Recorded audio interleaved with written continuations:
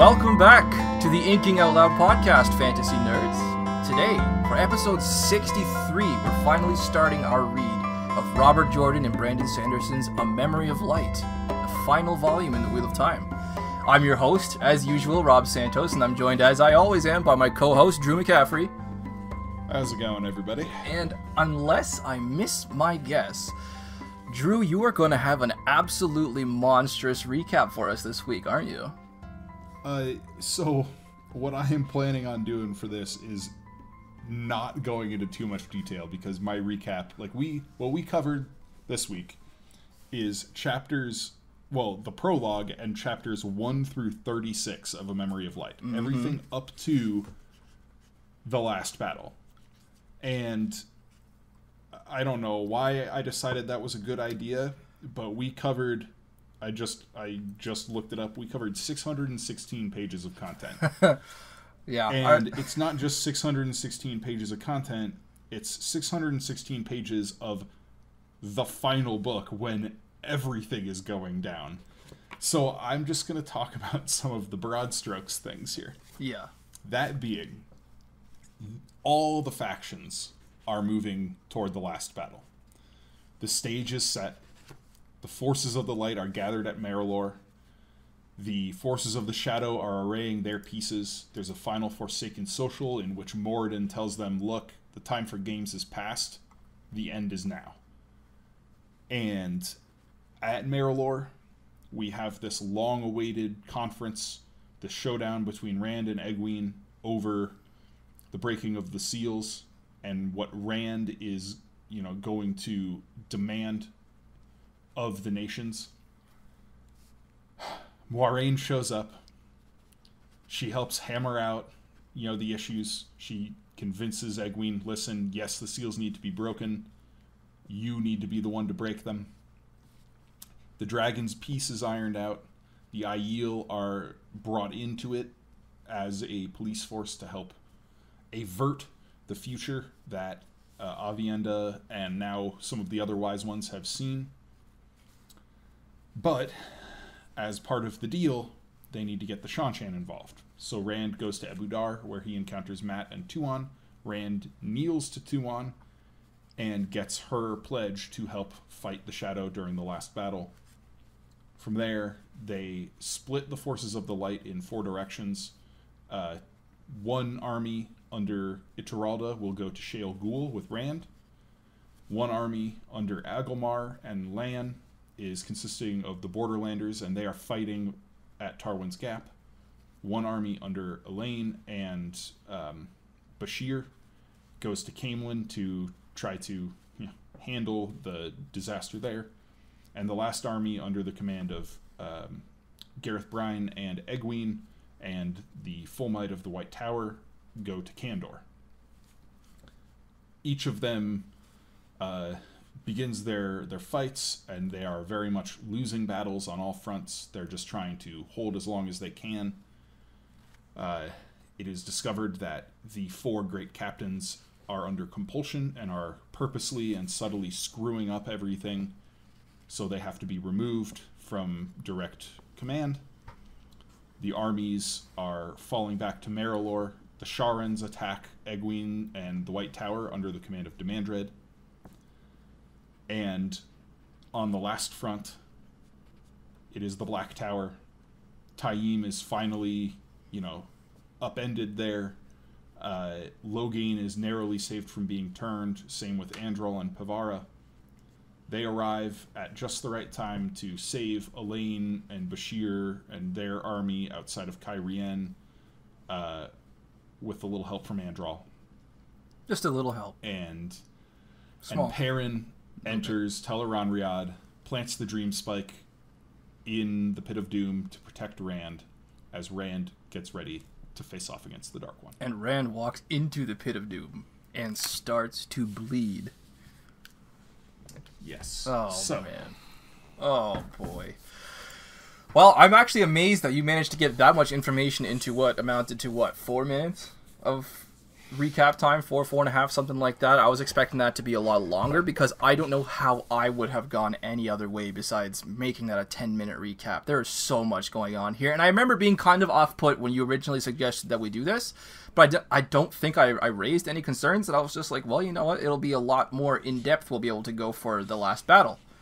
And we'll be able to go for the very end following. But, oh my god, we just have so much to cover today that I feel like we're going to be missing some stuff. We're going to have to leave some stuff behind that I want to talk about unless we turn this into a 4-hour damn episode. Yeah, we'll see what we can get through. Well, I have a lot of... This is a monster. Yep, I have a lot of style points to discuss. Well, I shouldn't say a lot. Actually, they're few in number, but there's a lot to dig into there. So I'll jump right into the prologue here to start with and say that this is the Talmanis that I love. I didn't even care who Talmanis was until this prologue. And then I was invested in the guy. Now, I'll give you the chance to say your piece on how you think Brandon ended up with Talmanis, because I know you're a huge, huge fan of the guy. I don't have a problem with Talmanis. In fact, I mostly agree with you in that I like how he was depicted in this prologue. It helps a lot that we're in his point of view. And it helps a lot that he's not around Matt. Okay. Because he serves the purpose as a character that Talmanis serves in this prologue is very different from the kind of character he is written as by Brandon Sanderson in the previous 2 books, where he's only there basically to play off of Matt. To set him up. Tee up Matt for one-liners and jokes. Yeah. That is not what Talmanis was in Robert Jordan's hands, and it is not what Talmanis is in this prologue. No. I vividly remember when Tor released just the prologue as an ebook. Yes, I want to talk about this. Reading it and very much enjoying what happened in here with Talmanis. The idea of the Dreadbane, that he's kind of unlocked the secret to defeating Murdral and defeating their fear, because he doesn't care about living. He's already a dead man, essentially. So he can just do his thing. I thought that was a really neat idea. I don't know whether that was Brandon's idea or if that was in the notes from Robert Jordan, but either way, it's awesome. Oh yeah, Talmanis was a badass in this scene. Oh. And I am glad that he was saved by Nynaeve. That there was this last second, healing miracle. I think he deserved it. Yeah. But no, I'm gonna leave that to lie right now. I will approach that again probably on our final Memory of Light episode. Yeah, no. Riffing off of that though, I'm glad you brought up how vividly you recall reading this prologue for the first time, because I actually have a story here about my first time reading this prologue. I vividly remember it as well. It was in September of 2012. I know it was September of 2012 when this was released, because that same morning at 5 a.m. I was already at the train station an hour away from my house because I was going on vacation with my brother. We were going to a Nightwish show in Toronto and staying in the big city for 3 or 4 days. Yeah, and lo and behold, at 4 a.m. when we were leaving the house, 2 hours before dawn, I'm sitting there on my e-reader refreshing, and right when it was time to go, like, we were in the car already, By Grace and Banners Fallen showed up, and I downloaded it right there. The 4-hour train ride from Chatham, Ontario to Toronto, Ontario, was spent reading this prologue. Like, I read it on a freaking train, dude. 2 hours it took me to read it, while my brother sat there in silence, and then because he's a Wheel Time fan too, I gave it to him when I was done, and then it was 2 hours of him reading it, while I'm sitting there tapping my foot with impatience, so we could talk about how epic this was. It was just so cool. Yeah. I just want to interject very briefly on the topic of Nightwish. Yeah? I am remarkably jealous about show that you got to go to. Everybody can probably hear the shit-eating grin. I know we have some on my face right now who are Nightwish fans. This was the tour. This was Annette's final tour with Nightwish that Rob got to see them play, and I actually also got to see them play on that tour. But I I live in Fort Collins, Colorado. I went to the Denver show, the infamous Denver show, where Annette got sick, and Nightwish performed a shortened set list with Elise Rid and Aliso White Glues from, at that time, The Agonist and now Archenemy. And that was the beginning of the end of Annette in Nightwish. I didn't get to see some of my favorite songs. They didn't play Slow Love Slow. They didn't play 7 Days to the Wolves. Yeah, I saw that one live. Last Ride of the Day. Like, I was so excited for that show, and it was certainly a once in a lifetime experience. I mean, it was crazy. They played Rest Calm, which to my knowledge is the only time they've ever played that song. That's the one song I could not wait. If you would have asked me at that point, you could choose one song for Nightwish to perform, I would say Rest Calm. And we're getting so off track here, but that's I got to see on that. I think it was on Annette's last show. I got to see. It was either her last or like it was one of the final couple. Yeah, and I have a video somewhere on an old hard drive of me with a flip cam pointing it down at stage, and at a moment, in a quiet moment during Slow Love Slow, I think it was, or I Want My Tears Back, I went, wow, really loud, and Annette looked up and she waved at me right there in the stands beside her. And I was like, yes! Oh, I fanboy like exploded right there. I have that video somewhere. So cool. Yeah. Anyway, so back I to... never got to see Nightwish with Annette. Back to A Memory of Light, though. Back to Brandon Sanderson and Robert Jordan. This epic prologue by Grace and Banners Fallen. Oh my god! Yes, we gotta stick on the prologue because there are two style things I want to bring up, and one of them is the Baird scene. Okay. It's thoroughly unnerving to feel the metal squish. Going into this book, I knew that one scene in each of the prologues was written by Robert Jordan. It had, it was already done and ready to go before he died. And I read that opening Baird scene, and I was like, oh, sweet. Like, so this is the Robert Jordan scene. Really? It felt to me like Robert Jordan. And then we got to the town scene, and I was like, wait, this feels like Robert Jordan. Which one did he write? And as it turns out, Robert Jordan wrote the scene with Slayer in the town, and Brandon Sanderson wrote the Baird scene. Yeah. For me, it read so much like Sanderson. Really? The Baird scene. It was just how it started. Baird pinching the coin in his fingers, and how thoroughly unnerving it is to feel the metal squish. You have a character, you have a single line at the very beginning of a scene performing one simple action. I can't recall another time when Robert Jordan really kind of kicks things off in that manner, that abruptly. What it reminded me of my initial reading was the Robert Jordan scene from The Gathering Storm of the farmer. Okay. Renaud Fanoir? With Fanoir and the storm coming and him like getting ready to reshape his tools to go fight. And it was the tone of the scene felt so similar to that it in my mind I was like, this was totally what Robert Jordan was planning, was this like progression of these scenes in the prologue with these like random one-off people, and so it blew my mind when I then read on to the town, and I was like, wow, yeah, no, this feels like Robert Jordan too. And I thought that was just a mark of how well Brandon started adapting to the Wheel of Time by the time he got to A Memory of Light. Yeah, that can't be argued. I think there's noticeable improvement in his style for the Wheel of Time from The Gathering Storm to Towers of Midnight to A Memory of Light. It can't be argued that he definitely found his stride, that he definitely found I should say he at least found the way in which he wanted to blend his voice with Robert Jordan's by the time this book came around. Absolutely.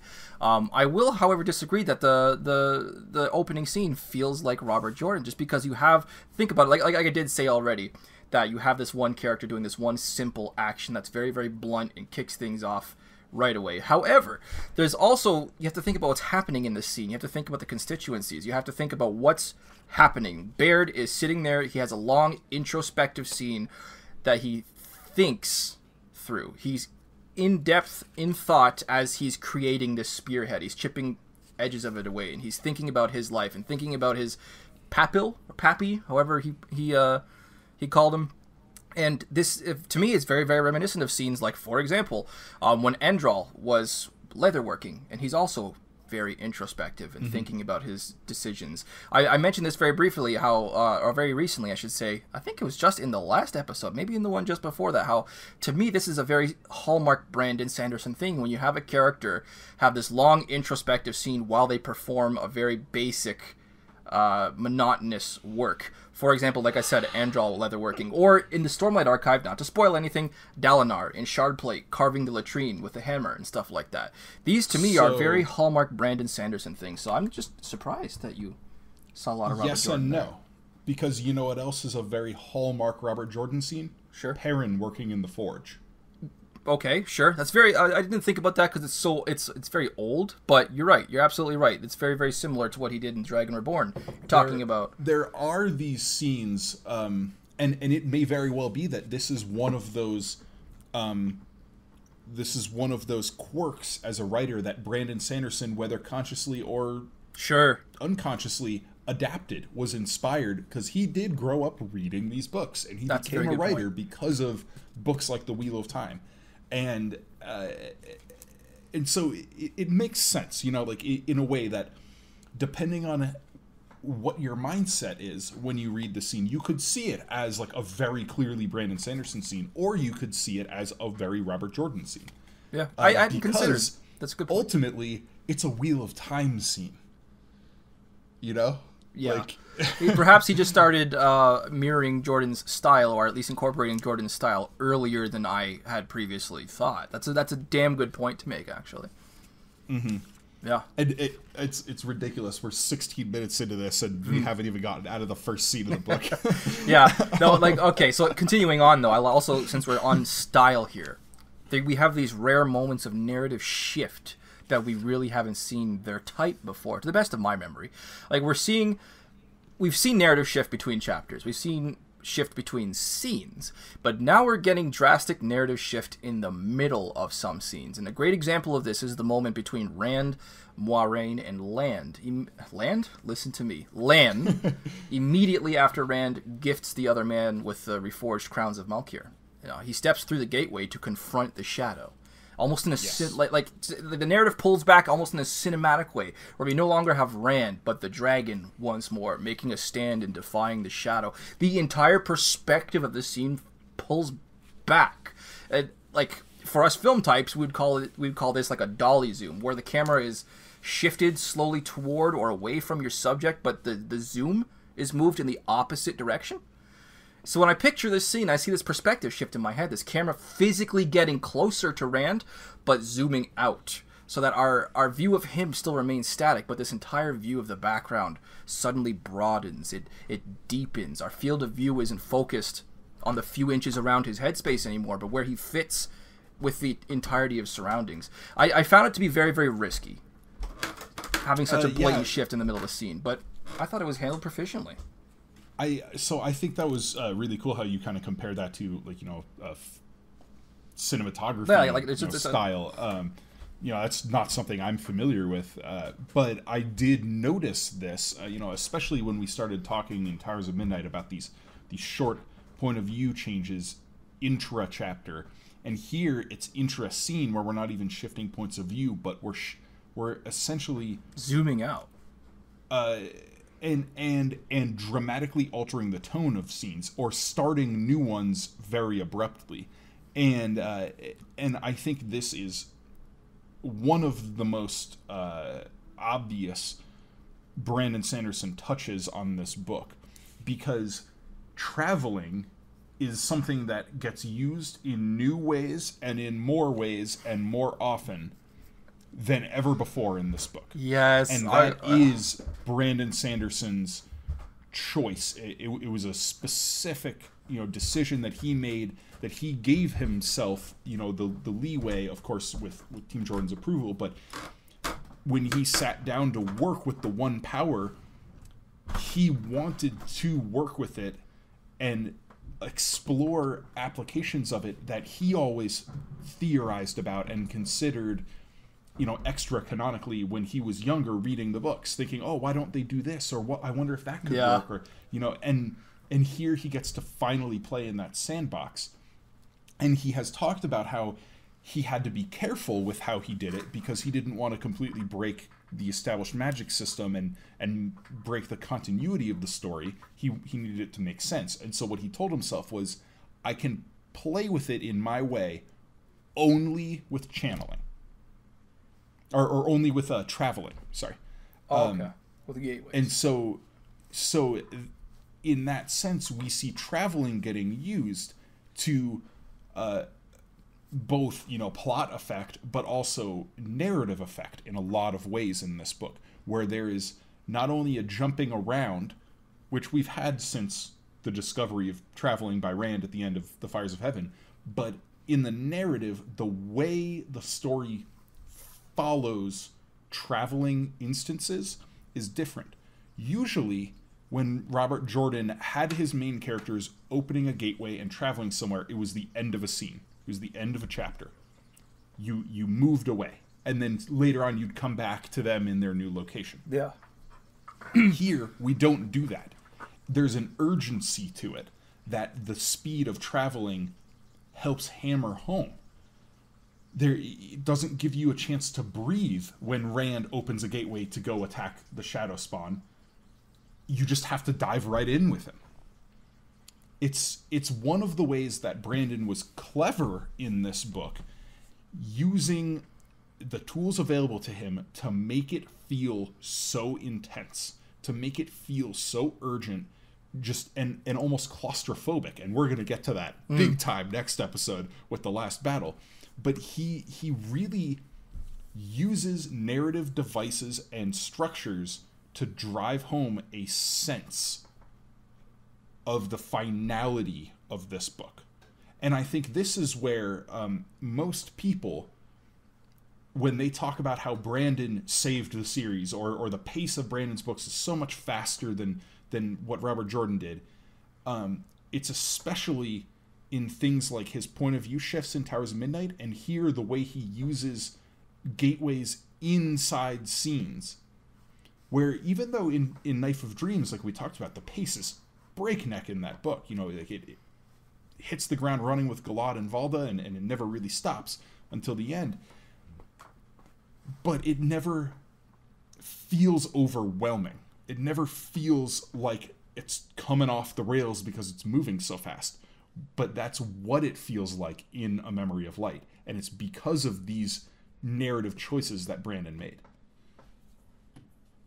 I'm really glad that you brought up this ever increasingly creative use of gateways, because this is something I had saved during my miscellaneous points to talk about for today. But I'm glad I can get this out of the way here and just riff off of that. Endrol was not a character that I would have measured against a hill of beans until A Memory of Light. Granted, we hadn't known him very long beforehand. Pardon. But oh boy, if I come around on this character as I reread this volume. The as you said, the different applications that he has for gateways, and creating a character who has traveled so widely, who knows so much of the world, who gives Brandon Sanderson all these excuses to, as you equated it earlier, playing in the sandbox. I love it. That cutting his bonds with gateways, genius. Saving Elaine's entire army with gateways open into the heart of Dragonmount, genius. Yeah. Making tea with gateways, using leaves and water he had back in his rooms. What an incredibly flexible and endlessly resourceful ability he has. He goes from macro to micro so seamlessly. I love it. And I said something similar, not about her talent, but about the use of a character like this, about Morghese, Megden in Knife of Dreams, actually. Channeling what seems to be an insignificant amount of the one power, but to accomplish something monumental. And Andral Genhald is the patriarch of this. He is the pin in Perrin's analogy of scissors from way back when I wanted to say it was in The Shadow Rising. The pin is the smallest part, but without them, the scissors cut no cloth. I love it. Seeing him do that was inspiring. I would also like to point out that it's not just with Andral that we see this creative use of gateways. The horizontal gateways. Yes. Starting to not only use the horizontal gateways to spy on enemies or to get an accurate view of the landscape, but she talks about things like only allowing light through gateways, experimenting with masking gateways from one side, but not the other. So being able to stand on an open gateway and see through, or in how Nalom and the others came to Androl's rescue in the Black Tower, because they heard Androl's voice, and it must have been a microscopic, little tiny little gateway. It's cool. It's just so cool to see Robert Jordan, listen to me, Brandon Sanderson get to play around with gateways in particular. We saw Jordan start to play with them a little bit in Knife of Dreams with the Death Gates. Right? Yep. But watching Brandon Sanderson take that and run with it was just so rewarding. It's cool. And it gives you so much to glow about in this series. It's freaking awesome. Yeah. Still, though. So, go ahead. I have, while I've been saying a lot of good things about the style in this book, there are still, a few issues that kind of stick in my craw. Sure. There are the anachronistic uses of language and things like that. But the one that, for whatever reason, just drove me up the wall was with Matt. Okay. It's like every other sentence he begins with "here now." Oh, here now, crap. here oh, now. crap. Okay. And I had never noticed it before, but oh my gosh, every time see, I haven't noticed it, but I'm loving that you just said that, because one of my quotes for Matt later in this episode is going to be Matt going, Rand, here now. Let's all be calm about this. I was gonna laugh about that, but now that you mention it, oh my god. Oh. You may have just ruined that for me. True. Sorry. We'll see going forward. Yeah, no, okay, that's fair. To balance that one with a little pitiful complaint from myself here, some of these chapter titles I'm just not down with. Your Neck in Accord. I mean, I don't know what precisely it is about that chapter title, but it just feels gratuitous, unnecessary, unwarranted. I don't know. Yeah, there were a few of them that felt very on the nose. Oh, heck yes. And it makes me wonder a little bit. So I know that Brandon Sanderson got approval from Team Jordan to use beta readers for these books.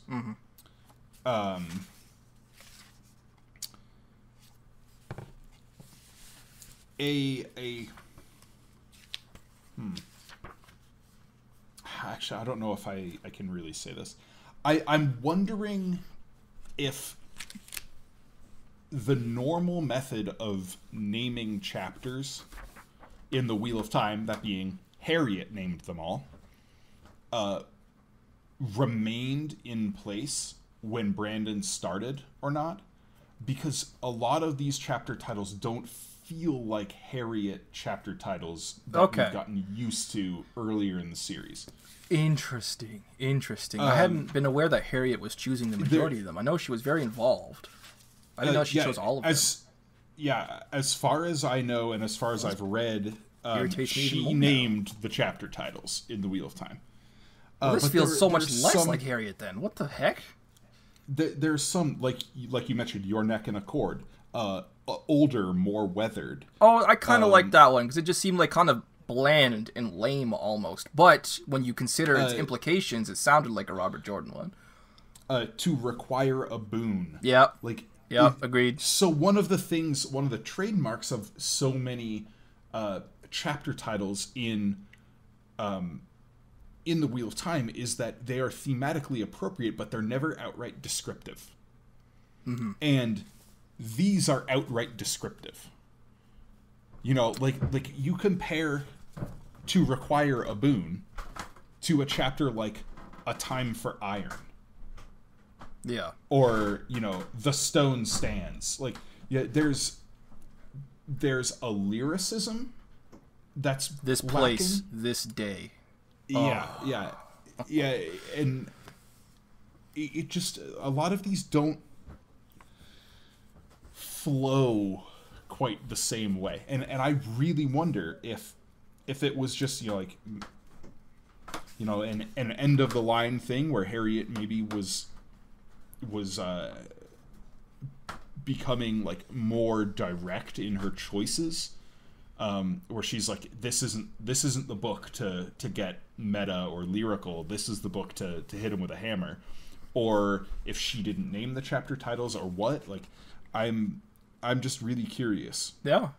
Well, if anybody knows any more, definitely comment and let us know. Because, I mean, there's only so much that even we know, especially me. Drew knows more about this than I do, but this is surprising to me. It's pretty surprising.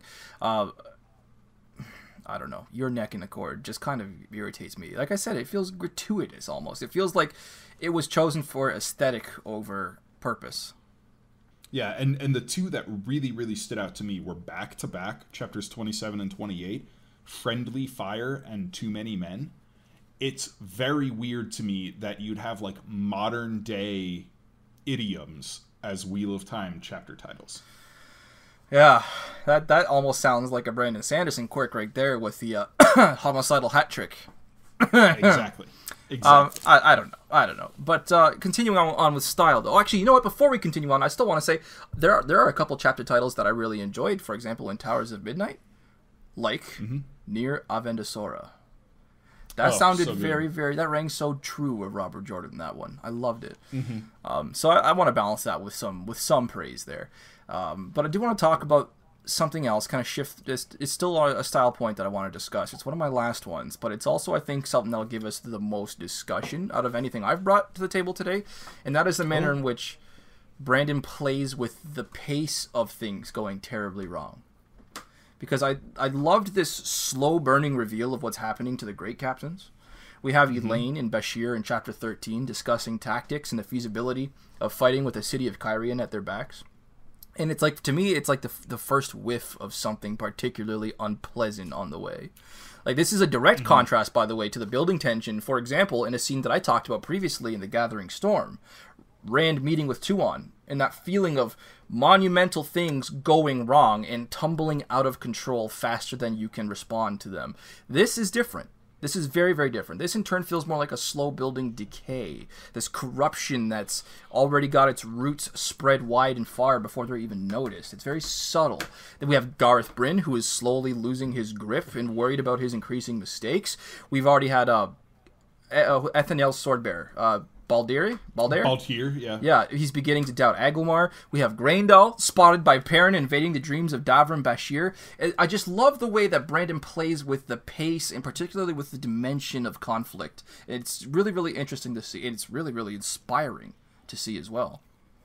Yeah, and I think this is a good jumping off point into my last style kind of discussion, and I don't have a lot to say on it, just that the amount of tactics that play a major role in the details of the plot here are well beyond. You know, when you think about how we've seen military tactics handled in the past, it's either usually like one quick scene where a battle plan is laid out, like for instance with Matt in Before the Arrow, which is another vintage Harriet chapter title, by the way, in The Fires of Heaven. But a lot of the scenes with like Firat Kharid and Knife of Dreams, for instance, we don't get to see Matt plan out this whole campaign. We just see the other side reacting to it and seeing the results. You know, Kharid, you know, sitting down with a cup of caf over the map and all the red and black and white pieces and all the armies destroyed, and then the same thing with Galgon and Surath, where we don't get to see Ituralde, you know, in some detailed manner lay out his whole campaign in Tarabon and Almoth Plain, but we see the results of it on the side of the Shanshan. You know, in the prologue of Knife of Dreams.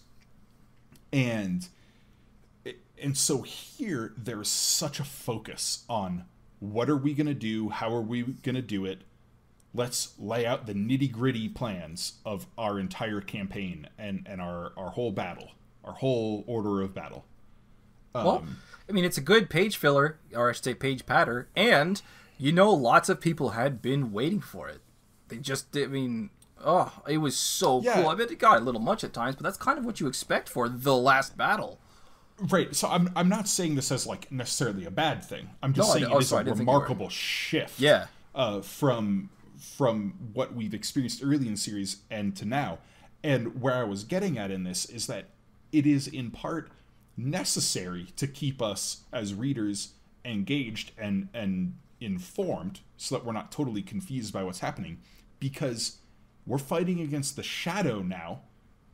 The Shadow doesn't have, like, some battle map room up in a palace, you know, with a bunch of generals around it, the way the Shanshan do. Yeah. You know, we don't have the ability to, like, get inside the head of some Murdraw general being like, oh, this is going wrong on the left flank and we're getting crushed over here, but we're advanced. You like, we have to have it because all of our point of view characters are on the side of the light now.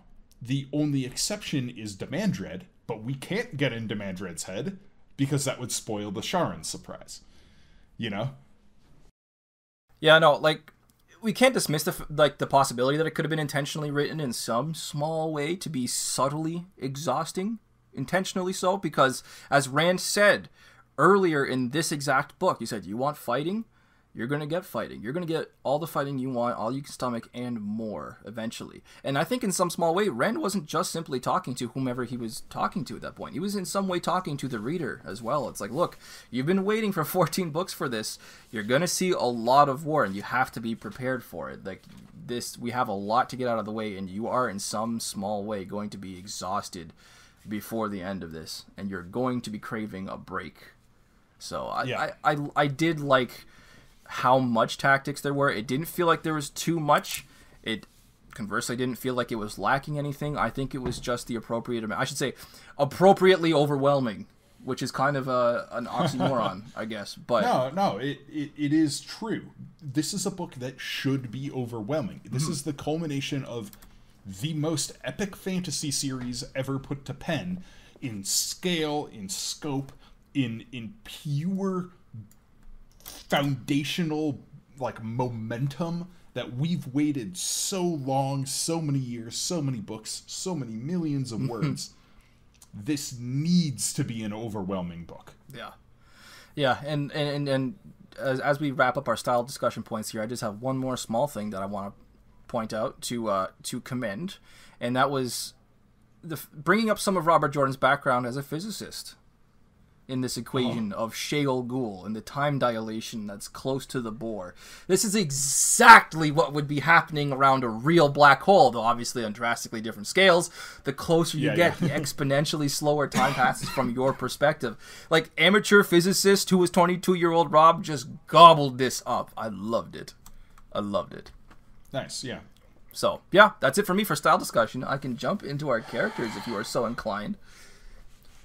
Let's start with Egwene. Okay. I'm judging by the tone of your voice there that you have a reason for wanting to get her out of the way, for lack of a better term. Yeah. She is so frustrating. Okay, I'll drink to that one. Probably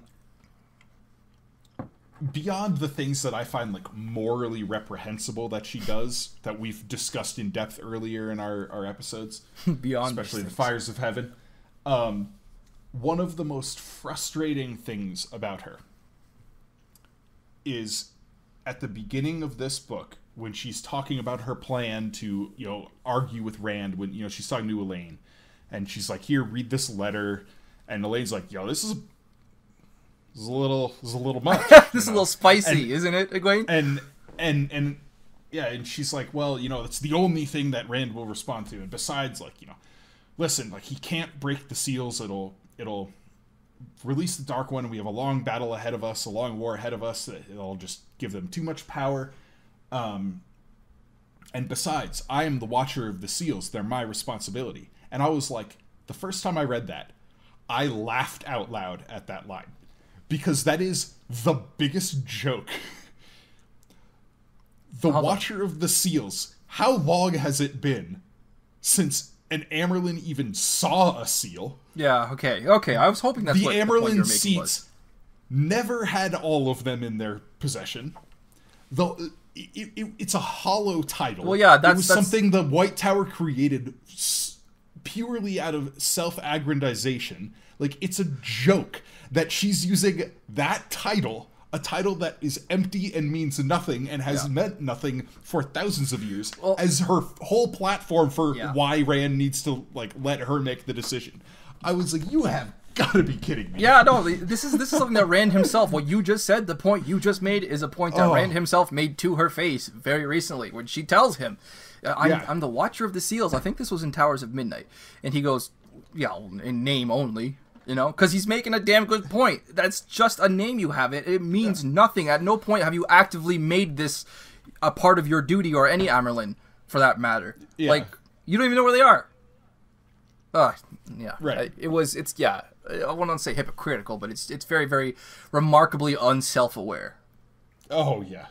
Oh, yeah. But this is Egwene, so, you know, it's par for the course at this point. I do, before we continue bitching about her, because I am going to bitch about her a little more, and I am going to also commend her a little bit, I do want to first raise a toast for Egwene and Gawain, who are now married. Oh, yeah? We can presume that Egwene has finally joined our list of characters who have gotten laid, if you'll forgive the expression. Yeah. So, a drink to her and Gawain. Yeah, we do have to be consistent with our congratulations. We do. We do. Just because we don't like certain characters doesn't mean... Congrats on the sex. Congrats, guys. They both deserved it. They both really did. They both needed it. They needed it, yeah. Yeah. Let's see here. Oh, no, actually, I have 2 points about Egwene left, and both are complimentary. Oh, I thought I was going to bitch about her. Trust me, I will be bitching about her a lot more in the future. I mentioned previously, though, that there was only going to be one scene where I enjoyed Egwene in this novel. I think I said that in Towers of Midnight. That scene actually hasn't come yet, but I forgot about another scene where she gets my approval. There's one scene that I really like. Yeah, where she's meeting with Fortuana? No, that wasn't the one I was saying. I mean, that scene's okay. I just get frustrated by both of them in that scene. Sure. So a little more so with one than the other in my case. But yes. Which one are you thinking of? Tuon. Yeah, Tuon just needs to be Tuon is... Yeah. It's spit on. No, I really enjoyed her finally just getting up and leading the might of the Aes Sedai against the Shadow and like actually using the one power. That scene was great. You talking about with Forest Sangreal? Yeah, where there's like all of the Aes Sedai and they just like collectively wreck house on the Shadow. Yeah, that hasn't happened in this part yet, has it? Yeah, it has. You're talking about when she rallies on the okay, I thought you were talking when she rallies against the Sharans and Mazrim Taim. No. The very first scene, the Aes Sedai go into battle in Kandor. They're like all on the ridge and they just and she's just whooping Trolloc ass or burning Trolloc ass. Okay, no, I can give her that.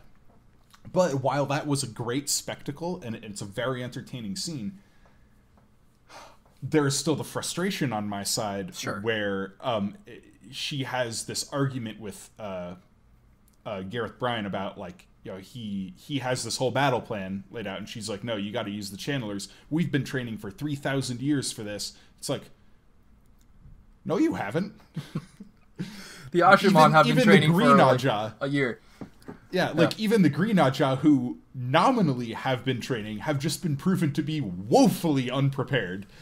Like, just go listen to Adalorda talk about it. Like, she has this whole internal monologue in The Gathering Storm about how they're, like, a joke, that the Battle Ajah is a terrible name for them because they're a joke. Like, Adalorna or Adelius?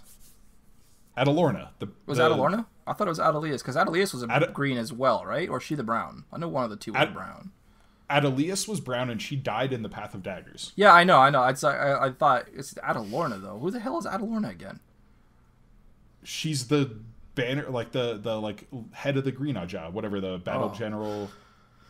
Oh, okay. We have a point of view from her when the Shanshan are attacking the tower in the Gathering Storm. Yeah, and she's like seeing them all just getting wrecked, and she's like embarrassed because they're so unprepared for actual battle. Okay, I thought this was maybe a point that Adelias had made before she died. Like, maybe even as far back as in the Great Hunt, when she was talking about the fact that one of them is green and one of them is brown. Okay, no, you're talking about just last book, Adalorna, Gathering Storm. Two books ago. The White Tower. Got you. Yeah. Okay. You should know better, Pat. Rob, trust me. Yeah, I don't get should. names wrong. Hold on. There was one recently. I don't remember what it was. Oh, yeah. I don't remember, but I remember being smug as hell about it, thinking, ha, he finally did. He pulled a Rob. Yeah, let's see here. Scene has yet to come with Egwene in this novel. Oh yeah, her meeting with Fortuna, brilliant. Watching Egwene completely disarm that smug little bitch. Yeah, I said it. Bitch. So much fun. And as an aside, once again, I'm going to commend Kate Redding. Because I did listen to this particular scene. And she nailed it. Particularly when Egwene gets to tell her, I plan on living centuries. Like, she hisses it. There's so much venom in that delivery by Kate Redding. In that particular line, I thought it's just, it's chilling. It's very well done. Nice. So, that wraps up Egwene for me, though.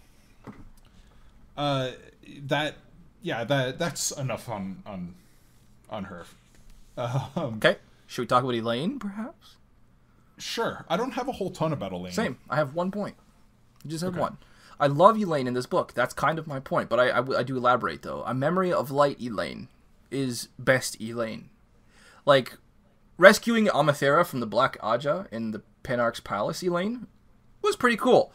But leader of the armies of the light, watching her capital burn, ordering the destruction of Falmoran, Faldara, baiting Trollocs into the Brame Wood Elaine, top tier. This is the Elaine that I have been waiting for 13 books. Once the initial meeting at the Field of Marilor is over, and there's this marked change in the flavor, I suppose I'll put it, of the storytelling, we go from warm, hopeful confidence to Egwene, listen to me, to Elaine, grim under a black sky, watching her city burn. Like this, for me, personally, that was the true start of Tarmangaden, was Egwene. Oh my god, I keep calling her Egwene! Elaine watching her city burn. I was like, there is this kind of ties to my major Elaine point, and that is there is a regal sense to her. So much even after she, wins the Succession War and gains the throne of Andor, and then politicizes her way into the throne of Cairhien, there is still very much a sense of her being a young woman, a teenager, you know, and that she has an immaturity to her. But immaturity is irritating, yeah. Here, she has grown into that role. She is a queen. And not only that, she's a queen of Andor. And that is a queen who is capable of leading her troops into battle. Mm-hmm. This is the queen that Andorans for the future are going to be telling stories about and myths about. I love it. Yeah. So, I agree with you. I generally really enjoy Elaine in this book. I still like her the most in The Shadow Rising, mostly because I think like some of her scenes with Rand are just adorable. Yeah, but, they're so wholesome. I love them. But yeah, this is great Elaine. She's not making boneheaded decisions, throwing herself into danger by herself. She's not constantly relying on Min's viewing at every turn. It's just she's smart, she's self-possessed, she's regal, she is Elaine Tricond. I'm going to complain, not now, but in the future, about her speech during the last battle. I will be complaining about that a little bit. I did not like that speech at all. But everything she does is awesome. I love Elaine in this book. She's my this is my favorite Elaine. I said that already, and I will just cement that fact. I will reiterate it. This is my favorite Elaine. It's awesome. Mm-hmm. Who next are we talking about? My man. Let's talk about Matt, because I also don't have too much to say about Matt. Okay. I mean, he doesn't even get his first point of view. Yeah, most of my Matt points are going to be bitching about Fortuna, but yeah, no, definitely. I was very frustrated with his like Shanshan chapters, but I think you're supposed to be. Matt is frustrated, so being in his head, we are by extension frustrated. Hell yes. That said, I think he's like, other than some certain word choices on Brandon's part, you know, this feels more like Matt than we've gotten in a while. Okay, that's what I was going to say too. Genuinely Matt. The way he reacts to the Shanshan isn't overdone. It's not, caricaturized. Like it is very genuinely Matt. I hate the name. I hate the new name. No tie. Yeah, I saw that and I wanted to rip that page out of that book the first time I saw that abomination of a written word. Like, I get the pun, but... Wait, there's a pun? Yeah, like, well, Matt's whole thing is, like, denying that he's a hero, and his name is not I. Oh, I thought it was... When you said pun, I thought you meant, like, no tie, as in no ties to bind him or nothing that can restrain him.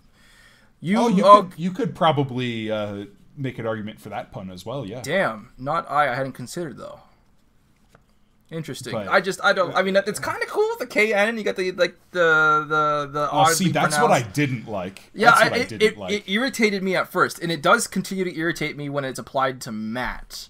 But objectively speaking, I think it would be a cool, like, I don't know, ancient song title, some sort of cultural.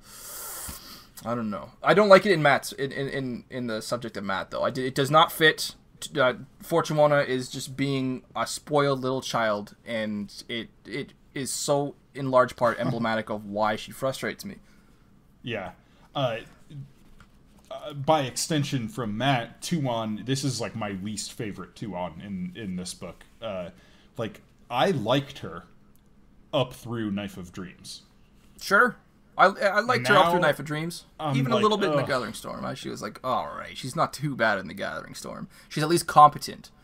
You know? I did express frustration with her decision in the Gathering Storm, where she's like, the Dragon Reborn is too dangerous, so let's go attack the White Tower. Yeah. Oh no, I remember you definitely. Yeah.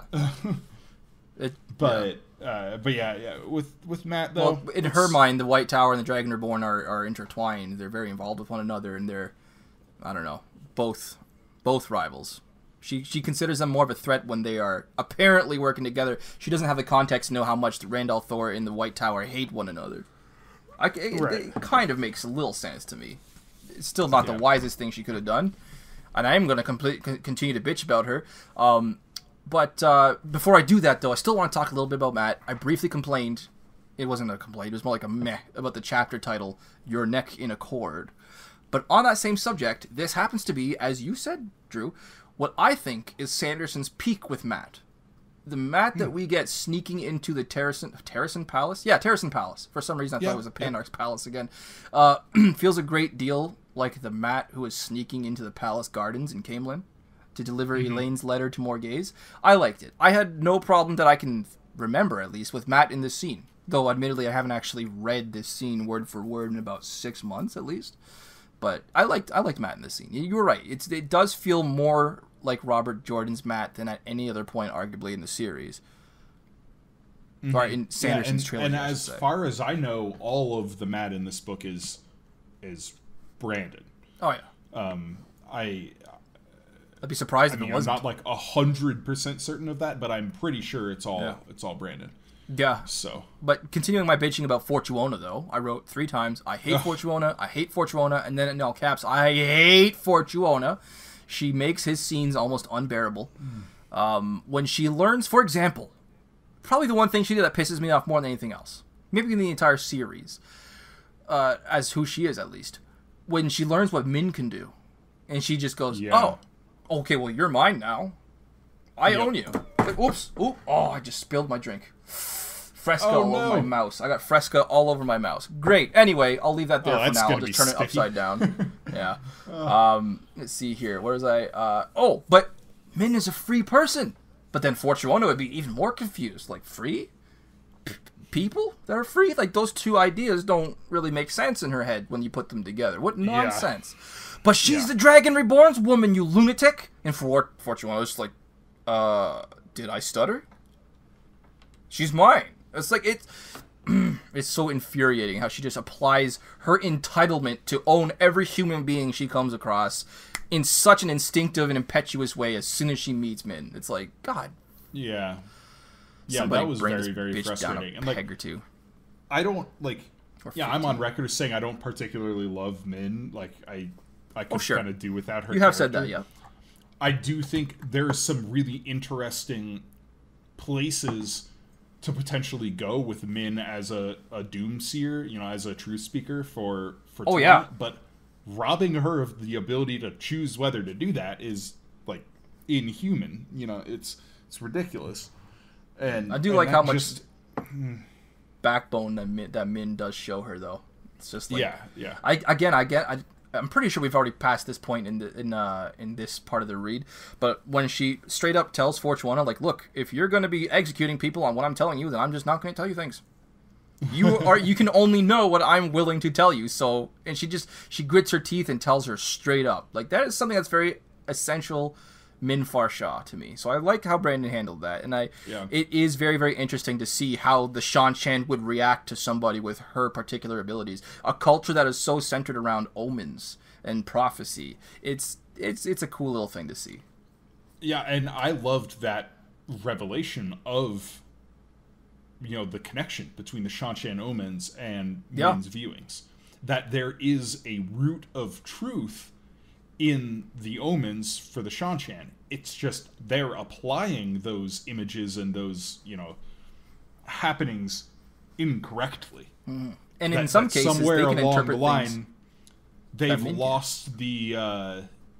they've lost the connection to, like, all of these omens that we have that have been passed down generations upon generations are, like, true interpretations, but only true interpretations of viewings that doomseers get. It's not like, oh, I see 8 ants walking down the path, that means, you know, my cousin is going to have 8 children. It means that if a doomseer like Min sees 8 ants walking down a path in a viewing around your head, you're going to have 8 children. Like, you know, it's like it's one of these, again, situations where memory fades to legend, legend fades to myth. You know, it's one of those deep world-building connections that you can draw much later in the series. For example, a lot like the snakes and the foxes. Yes, you know? Exactly. It is pretty cool, and like I just briefly mentioned, it's also pretty cool to consider that there are some things that Fortuona might be able to piece together about Min's viewings that even Min wouldn't know how to translate. Oh yeah. It's pretty cool to consider that. But where the heck were we? We're still on Matt and Fortuona, right? Yeah, I mean, I'm through all of my points, so. Yeah, I just have one more and just a little hat moment, and it was, Gareth Bryn is a dark friend. Dramatic irony, anyone? Oh, geez, that was... I remember reading that the first time and just being like, what? Actually, I think it was with Bashir. It was when I realized what was going on with Bashir, and I was like, no way. What you mean, like Bashir being a dark friend, or onto them being compelled in the first place? That he was a dark friend. And it's like impossible, thinking, right? Like, yeah, I remember thinking, I was like, did that knife that he threw at Rand all the way back at the beginning of Lord of Chaos, was that actually him trying to kill Rand? You will remember in the Lord of Chaos in Part 1 when I expressed confusion as to why everybody was just suddenly so effing cool with Davram Bashir after he attempted to kill Rand al'Thor for all appearances. And then, as I said in that episode, I said, and later, during the last battle, something happens that makes me go, of course! How did everybody not see this coming? This was that moment. This was that moment when he starts arguing with Tam al'Thor, and he's red in the face, and he's completely irrational. He's arguing with Elaine, and she realizes, oh my god, he has led us into a purposeful defeat. I was like, I just felt validated. I was like, I knew it. I knew it. And then it turns out, I didn't know it. Nope. I didn't know it. Yeah. I was so relieved when the revelation of compulsion came out. I was relieved too. I was like, no way are so many of the Great Captain's dark friends. Yeah. No way. Like, just because I felt vindicated in that moment, wrongfully so, I felt vindicated, but it doesn't mean that I was happy to see it, because by that point I was very much invested in the character of Davram Bashir. And I did not want him to turn out to be a dark friend. So I was still relieved that it wasn't, but I still, it doesn't erase that first moment of, I knew it, that I had way back in the day. So that's it for me on Matt for this book. I'll have more on him in the next 2 parts. For this episode. Okay, so I think we pretty much have Perrin left. Perrin and Rand. Shirley Rand, right? Well, yeah, I'm assuming we're leaving Rand for the last, so I was saying, like, before. Oh, okay. Gotcha. You mean, like, before we get to Rand. Okay. Yeah, no. More Perrin and Gaul. I loved this. I've been missing this bromance since The Shadow Rising. And I said it on the episodes there with Jared and Peter. I'll say it again. Every man needs a Gaul in his life. I don't love Gaul going into Tel'aran'rhiod with Perrin. Why? This is one thing that, like, I'm not gonna call it a plot hole, but Gaul should have died, like, right away going into Tel'aran'rhiod. It doesn't make sense that he would have survived. Unless you consider that Perrin is Ta'veren and he needs somebody to protect him. I don't know. I know I'm reaching. at that point. And you make a good point. I mean, with his inexperience. I like Gaul, and I love how loyal he is and the bond that he's grown with Perrin, but it doesn't make sense to me that it played out the way it did with Gaul going into Tel'aran'rhiod with Perrin. Kind of harkens to me a lot, like, for example, this is completely off of the topic here, but something that happens similar to that in Dragon Ball Z, where there is a benchmark of strength known as Super Saiyan, which is awe-inspiring when it's finally achieved.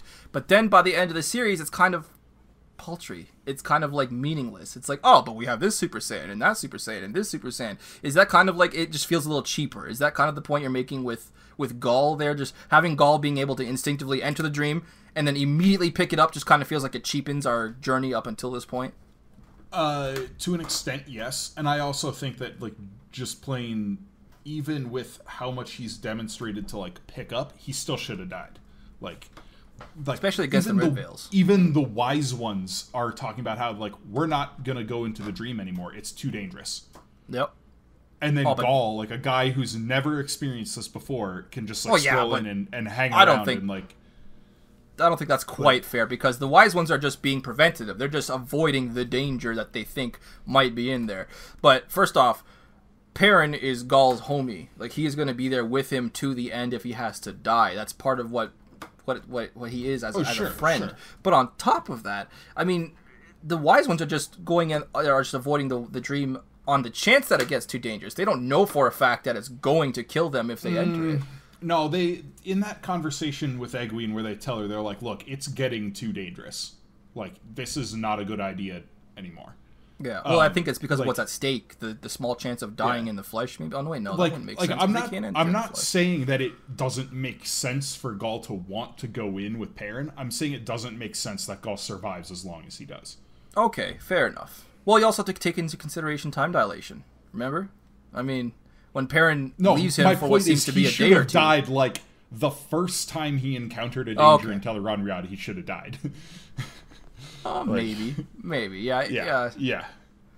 I just wish, like, maybe Perrin's not there hand-holding him the entire time. Like, I wish there was a reason that Gaul had any excuse to be proficient in any way with the World of Dreams. Yeah, like, when it took Perrin, you know, how many years of working in the World of Dreams and being personally trained by Hopper to get to this point, and then Gaul can just be like, okay, yeah, I get the theory, cool. Like, well, he hasn't been training with Hopper for that long. Perrin's only been training with Hopper for a few weeks at this point. Yeah, but he had to be trained by Hopper to get there. Right, and he's far more proficient than Gaul is. Perrin didn't go, like, set up a training regimen and handhold Gaul for weeks on end. No, because if he had, then I would assume Gaul would be able to match Perrin. Or not match Perrin, but Gaul would have been whooping ass if Perrin had personally trained him in the way that Hopper trained Perrin. But you're thinking that maybe just a little too much. A little too much skill. Just a little less would have been more appropriate. Okay. That's fair. I don't necessarily agree with that, but I absolutely cannot find a way to disagree with that. So all right. But with Perrin, less on the side of Gaul, more on the side of Perrin. We went on a huge tangent about Gaul there. I love the continuation of his enmity with Slayer. It makes a lot of sense to me that Perrin, like he served his role in the real world. He got all of these disparate forces together. He was the sort of the backbone of the infrastructure of Rand's, armies at this point. And now Perrin's not a commander. He doesn't have a personal stake in the last battle anymore. And Perrin's storyline has always been a deeply personal one. So now we need him to have his personal final conflict. And that is, of course, with Isam, with Slayer. Yeah, but his personal final conflict happens, and then he's injured, and then it happens, and then he has to retreat, and then it happens again. And it's like every single time in this book he goes to face Slayer, he's going to face him for the last time. But it's not, because he does again after that. It's like, I don't know, it lost its meaning to me a little bit after so many encounters. See, it doesn't to me, because the point of it to me wasn't like, oh, I'm going to face him this one time and then it's all over. It's, I'm going to face him until he's dead. Yeah, but I think like more Perrin than once has to do that. More than once, the idea of this being the final one happens, and then it doesn't. And the next one turns out, well, this is going to be it. And then it doesn't. I kept expecting Slayer to finally get what he deserves, and I kept getting robbed of that until the very end of this book. I mean, think about all the encounters he had with Slayer in Towers of Midnight. Perrin can't have his personal climax happen with 800 pages left in the book. Oh, no, I'm not saying he should have. But I just don't like how many times he fought. Maybe he should have avoided Slayer until that last showdown or something like that. I hated how many times he faced Slayer before he won. It was like 5 times. Even if you're not even counting the Shadow Rising. I'm just talking about Towers of Midnight and A Memory of Light. He faces Slayer like 4 times. It's like, okay, which time is he eventually going to win? It got annoying to me. Yeah, I didn't think he would. And a lot of Perrin fans probably found it really enjoyable because, I mean, let's be real, reading these action sequences is awesome. Yeah, speaking of Dragon Ball Z, it's got to be so much fun to write literally a Dragon Ball Z fight. Yeah, it's got to be so much fun to write these. So I'm not surprised that they happened as many times as they did. But after like the 3rd time he loses to Slayer, I was like, oh my god, at what point are we gonna get past this? I got sick of it myself. But okay. Perrin, his speech to his men before entering the world of dreams in the flesh, I love that speech. And I wrote down, we get a great speech from Perrin, and we get one from Brandon. And this is not to say that Brandon Sanderson can't write a good speech, but Perrin hasn't had much motivation or even reason in his eyes to try and inspire his men with words rather than actions. Because he has obviously demonstrated his willingness to inspire with action. But this time he does it with words. We will tell our children that how we stood shoulder to shoulder and there was just no room for the shadow to squeeze through. I'm paraphrasing, obviously, because it's a royal pain in the ass to transcribe from audiobook, let me tell you. But that speech, despite being incredibly inspirational, still retains everything of Perrin's simple, direct honesty. And the line that ends this scene, where he raises his hammer for their cheers, not because he deserved it, but because they did. I am telling you, I've been getting incredibly sick, for example, of these YouTube ads for these master classes with different artists and whatnot. I'm being waterboarded by those ads at this point. But they should seriously consider giving Brandon Sanderson a master class of his own with how to end a scene. Like, wow, what an amazing ending to that scene. I love that last line, not because he deserved it, but because they did. So much power. So that line moved me so much. Yeah, it's really, really well done. And it is one of those things that Brandon has he has explored a lot in, not just in his Wheel of Time writings with Perrin, but in other books by him. Oh, for sure. In like this sense of like, what does it mean to be a leader and how to be a leader and how to properly engage with those who follow you. So it makes sense that he understood Perrin so well, because that is the core of Perrin's, character arc, is becoming a proper leader. Mm-hmm. Yeah, and the realization that doing these things, coming to power, is not always a selfish action, and it can in fact be a very selfless action to rise to power and take power and inspire others. It can be selfless, and this is something that Perrin is finally understanding, and it's so rewarding to see. It's awesome. And finally, my last point for Perrin, big moment for him though, finally figures out how to step in and out of the dream in the flesh. Finally. Mm-hmm. I mean, at the very, very end of this part that we were reading for today, but it's definitely welcome. Long time coming. Yeah. It's that final step he needs to be able to stand against Slayer on equal ground. Yeah, and just think about that. People in the real world now, not just in the world of dreams, but in the real world, are going to be able to witness some of these Dragon Ball Z-esque fights. He's not going to be able to warp the world around himself like he can in Teleron, but he's definitely doing that whole shift as they're appearing in random other places and like striking at each other once and then shifting again. Ah, man, it's going to be so cool. That the 11-year-old boy inside of me is just like bouncing in his seat right now. Yeah, it's great.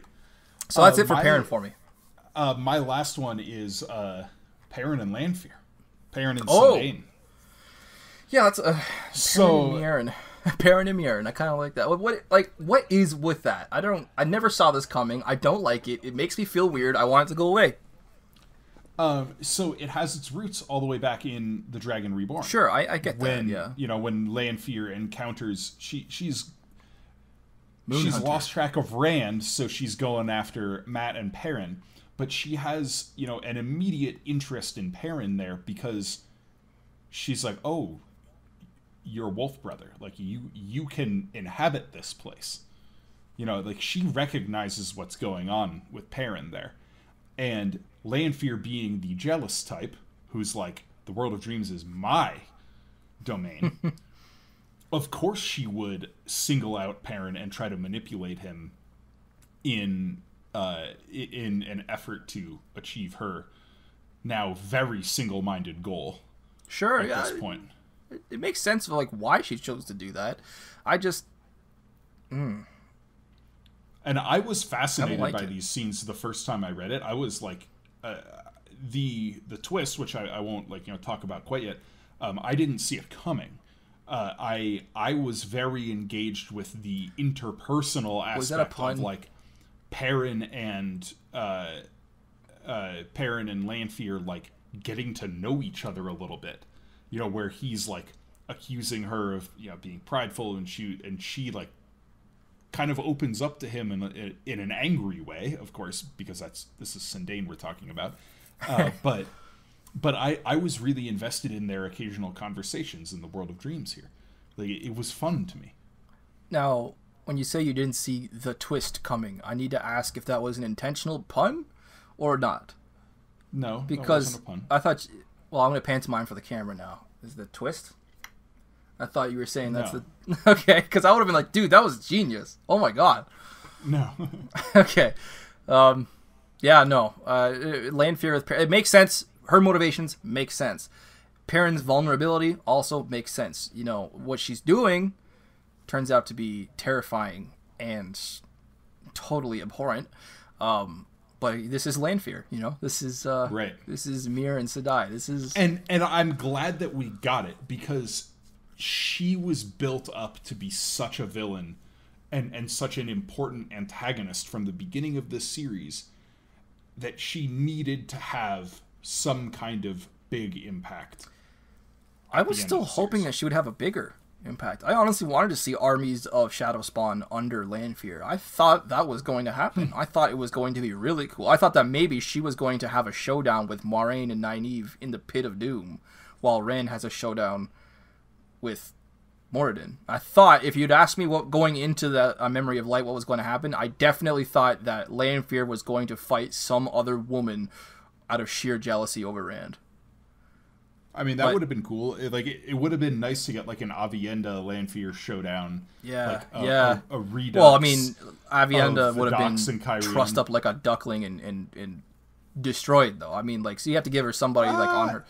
Nynaeve and Moiraine together. Nynaeve and Depends on Avienda? what kind of Angreal and Terangreal Avienda could have had in such a situation. I suppose, but then I wouldn't want Avienda to win with an Angreal. I would want it to be Moiraine and Nynaeve against, Link or sorry, fighting against Moiraine Link. Nynaeve. Sorry, a Nynaeve and Avienda, both women who love Rand for separate reasons and who are very important in his life.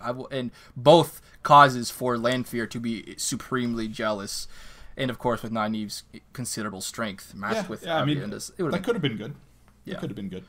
That's the end of my parents' stuff. Yeah, I'm just very disappointed that Lanfear's ending came the way it did. It was very anticlimactic. But I'm not going to particularly spoil it yet. Let's see here. Yeah, just on to Rand then? Sure. Okay. Now... Okay, so to start with Rand, I have a lot about Rand.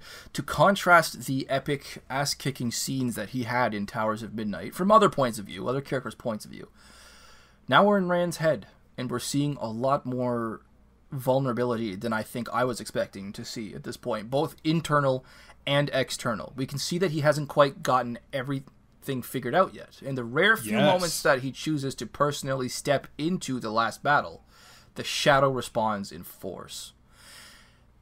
Balancing that transformation into the one true dragon is the face of the Shadow making its strength known. And it's intimidating. It's very intimidating. I was, in some small part, really glad to see Rand turned back after he tries to prevent the loss of Tarwin's Gap.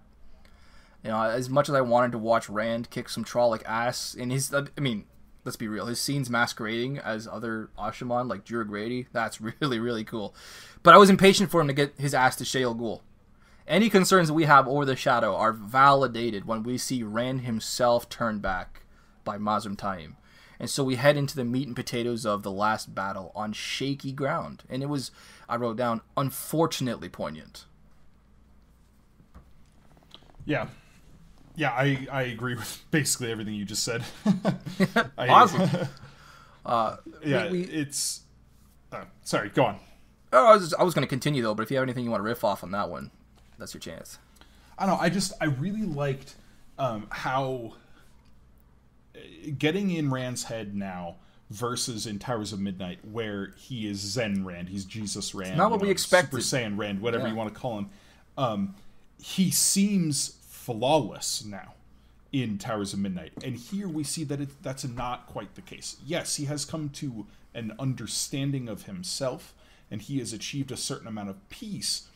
But there are still things Rand wrestles with, and that scene with Tam, where they discuss the flame and the void, and ultimately Rand, says like, "Yeah, I'll duel with you." Like, that's another step on the path for Rand, where he's still continuing to settle things within himself. It wasn't the easy button getting clicked on top of Dragonmount the way it might have seemed when we weren't in his head for an entire book. Yeah. Yeah. On that scene with Tam, I did not like that scene. How about you? You didn't like that scene? Nope, I did not like that scene. I'll tell you why. It felt fan servicey to me. It felt a little too gratuitous. It felt a little unnecessary. I do like the idea of Tam Althor still having one final lesson for his son, or the idea of the Dragon Reborn still needing to learn one more thing from his father. I have no opposition to that idea. I love the idea, but I don't like what it was, I guess. The subject of that lesson. I don't like how it was, oh, that hand is really holding you back. Which one? Oh, the one that you're not carrying. I don't know. The duel between the two is objectively really cool. I just really wish that it had happened while Rand had two hands. I don't know why I had to wait until the last damn volume. Like, I wanted Tam, and I know Tam is fatherly and mature enough, and he loves his son enough to be proud of Rand, especially with his performance having been maimed. But I just wish Tam had got that opportunity to see Lord of Chaos Rand whooping ass against the 5 best that he could find. Like, I feel robbed out of that chance that, I don't know, to see Tam's reaction to Rand's true skill. And I know it's immature, it's childish. It's probably the younger teenage part of me that's got a problem with that. But I just, oh man, It's on top of everything in the scene feeling a little too gratuitous. I walked away not liking this scene and wishing that it had been a little different. Well, yeah, I didn't have that reaction to it. Yeah, at I didn't all. think I could tell by your tone of voice that you didn't think so. But hey, that's why we have the podcast, right? That's why we have the discussion. We're not going to agree on everything. In fact, it gets pretty boring, I think, if we agree on everything. That is probably true. But I can hear some people furiously clacking on their T keyboard right now, typing back to me, going, "What? You didn't like this? What is wrong with you?" Sorry. I'm sorry. We learned a little more about Rand's abilities. He can sense a beetle on a leaf, half a league away or some such. I was like, whoa, that's cool. Wasn't expecting to get that info. The dragon is one with the land. And the I land know. I is one with love the that dragon. it turned out to be literal. It wasn't metaphorical. I mean, in some small way it was. But for the most part, it turns out to be, no, legit. You didn't misread that. The land is one with a dragon. Let the prince of the morning sing so that the green things will grow and the valley give forth lambs, or however the hell it goes. I love seeing that in action.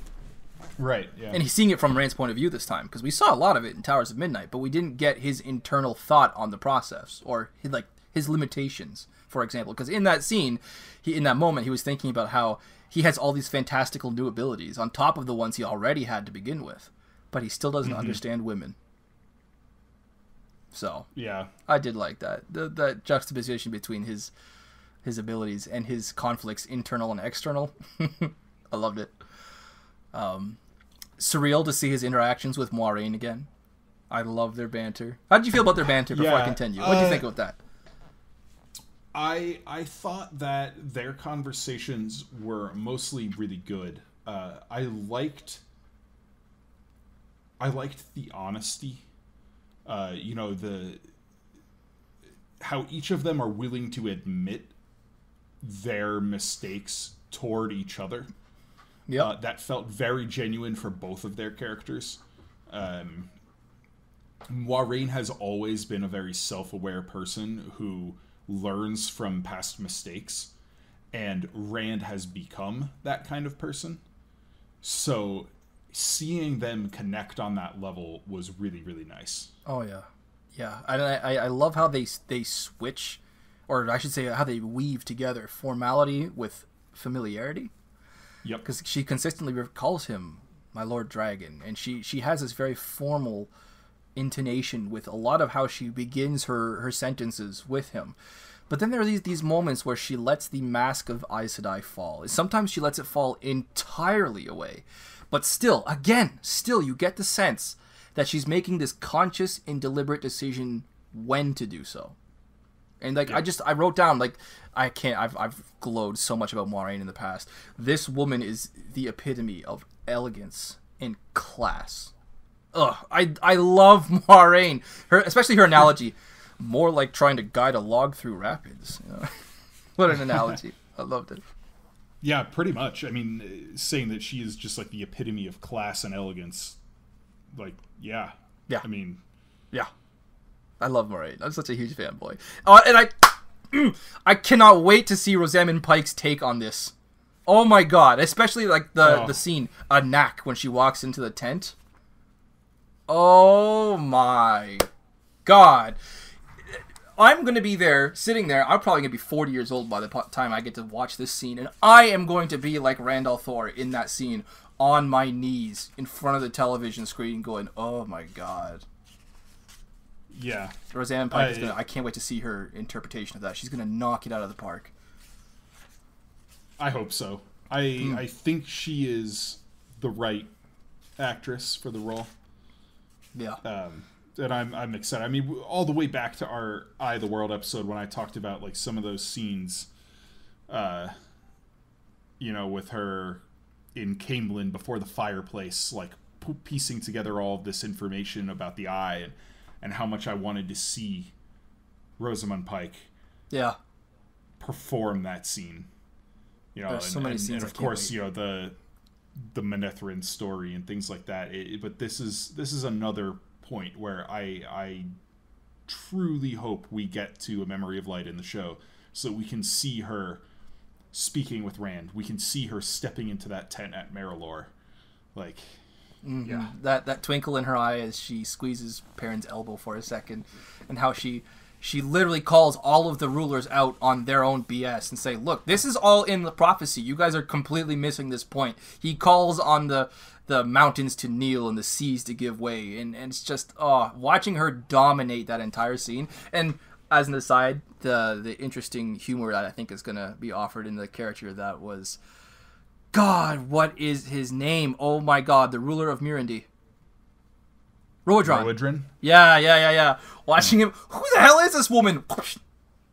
Flick of air on the ear. It's gonna be funny. I will say though, since we're still on Rand and Moiraine in one conversation though, I didn't necessarily care for the whole joke of, I need some tea. Oh yes, Moiraine, said I. I mean, okay, it's a funny idea, but this goes back to our points previously. My point, I should say, previously about objective humor versus subjective humor. If Rand had, at any point in the series, as he himself points out, as if Brendan could excuse the joke not fitting by making the characters involved more self-aware, I guess. If he had at any point fetched tea for Moiraine, it would have worked a little bit, a little more at least. As it is, though, the joke still doesn't make any sense. Maybe if it was Matt or Perrin, it would have landed a bit better for me. Still wouldn't have made a total amount of sense. But Rand would not even have anything resembling that reflex. Never. Yeah. I don't know. It just, again, objective humor, funny. Subjectively speaking, with these two characters, doesn't make sense. Yeah, that's fair. I mean, we've certainly we gone over some of that. Humor. And my last point about Rand, the imagery of those bloody footprints on the dark rock leading up to the heart of the mountain. That right there is your final season poster. Right there. Superb. It just begs to be seen. I love it. Ooh, yeah, that's good. That's good. I like that. Yeah. So that's it. That rounds up all of my character discussion points. I still have a assload of miscellaneous points and questions to get out of the way. Well, just 2 questions, including one lore segment from me. So yeah. Well, let's go into lore right now. Okay. I have a couple of them. Okay. First off, there is a common complaint that I've seen in a sort of a philosophical question that Pavara lies in A Memory of Light. Wait, at what point does she lie? So, she doesn't actually. Or at what point can she be interpreted as lying? Early on, it is in chapter 4. When she and like Amarin and Dobser, they're like interrogating him and whatnot, and they wrap him up with flows of air. Yep. I did just read that scene. Yeah, I know what you're talking about. Yeah. So Pavara loosens the weaves, preventing him from hearing them. And then she gets asked, he cannot hear what we say. And she says no. Okay. But even he can. Though... That's the argument? Even though he can. Yes. But she doesn't know he can. Well, she does. She's the one who loosened the weaves. Yeah, but does she know there's a flaw in her weaves? Oh, it loosened it. Sorry. Yeah. Yeah. It's a double negative. So people have complained about this many times online. But she doesn't lie because it's a double negative. He says he cannot hear what we say. And she says no. Saying no, he can hear what we say. Yeah, okay, I get you. I thought you meant she made the entirety of a double negative, but she just completed the double negative. Exactly. Got you. Yeah, no, it makes sense. She could be like she technically in that moment was saying no. Like, you're wrong, but she said it in such a way that it could obviously be. I love how the Aes Sedai find all these ways to dance around the truth and to tie it into knots. It's so fun. Mm-hmm. That's cool. Yeah, I hadn't considered that. It really is. I hadn't considered that. Wordplay, like, this is one of the cleverer things when it comes to Robert Jordan's writing. It just how much he twists meanings and words around. Yep. And this is Brandon Sanderson doing the same thing. The and truth. It's just very, very nice. The truth that an Aes Sedai speaks, right? Am I right? Oh, I love how it's you are right. still important. 14 books later. Now, the second one. Okay. Just to get this out of the way. Rand does not know the Tinker's song. Oh, okay. That I didn't know that was still in question. Like, is that still a sentiment you've seen shared? Oh, all the time. I mean, I don't spend as much time as you do on these forums, so I can imagine if it is, you would see it. But yeah, no. So like for like on the one side, Brandon Sanderson has been asked to this, and he has outright said, "No, this is not the Tinker's song. The Tinker's song is not the song of growing. The Tinker's song is like a myth. Basically, it's a song that would like bring world peace if it were it's a symbol. Sung, like, you know, it's an emblem of their people. It's not actually something physical or tangible. It's a metaphysical ideal. There you go. And on top of that, it should be very clear. I think it should be very clear that this is not the Tinker's song, given that the song that Rand is singing, Matt hears the tune, and Matt recognizes it. It's just like he's just singing like a random bar song. You know? Wait, really? I thought that was... Hold on. I thought Matt was somewhat remembering it because there is something in his lineage that would recognize the tune if he heard it outright. I didn't think Rand was legitimately just singing a folk song for an excuse to... Yeah, it's the intent behind it is what makes the growing happen. Really? Yeah. So... But that's not what the Ogier do, is it? Well, the Ogier are not humans. The Ogier are their own thing. Yeah. Yeah, but I mean, I assume that since they're all involved with the Dashane Aiel back in the Age of Legends in The Growing. But they're not all singing the same song. If you go back to the flashback sequences in The Shadow Rising, like they're singing like all complementary things. They're not all singing the same song. That's interesting. Yeah. Huh. I still thought it was Matt, just like some part of his genetic code, like picking up on the outsides of a tune that it hadn't heard in thousands of years. I didn't think it was legitimately just a folk song that Rand was using as an excuse to sing something. That's awesome. Yeah, no, doesn't Matt it's funny. Give it like a name? Matt like but an actual song. That's why I thought it was Matt recognizing it instead of. Yeah, I didn't think it was actually going to be two maidens or something at dawn or whatever. I don't remember the exact name of it, but it was something like that. But yeah, my final lore point, though, and this ties all the way back to our Eye of the World episodes. Oh, wow. The voice. Oh, I figured this was coming. Yeah, how did I not know this was coming? Good point, though. I'm glad that you are bringing it up, because I have also had to argue this online. Take it away. So we see very specific circumstances in which voices speak in all caps. We have the Dark One, and then we have the voice at the end of Eye of the World, and the voice in A Memory of Light here, when Rand is about to head into the Pit of Doom. And Rand going, Ravine! Sorry, that was just a joke. Continue.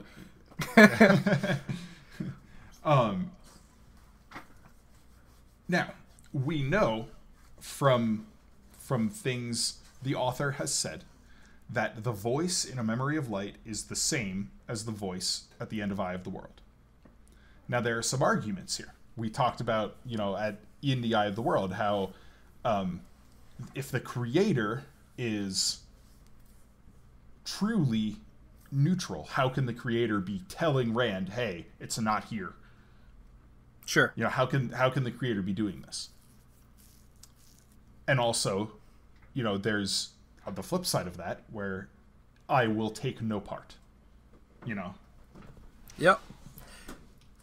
However,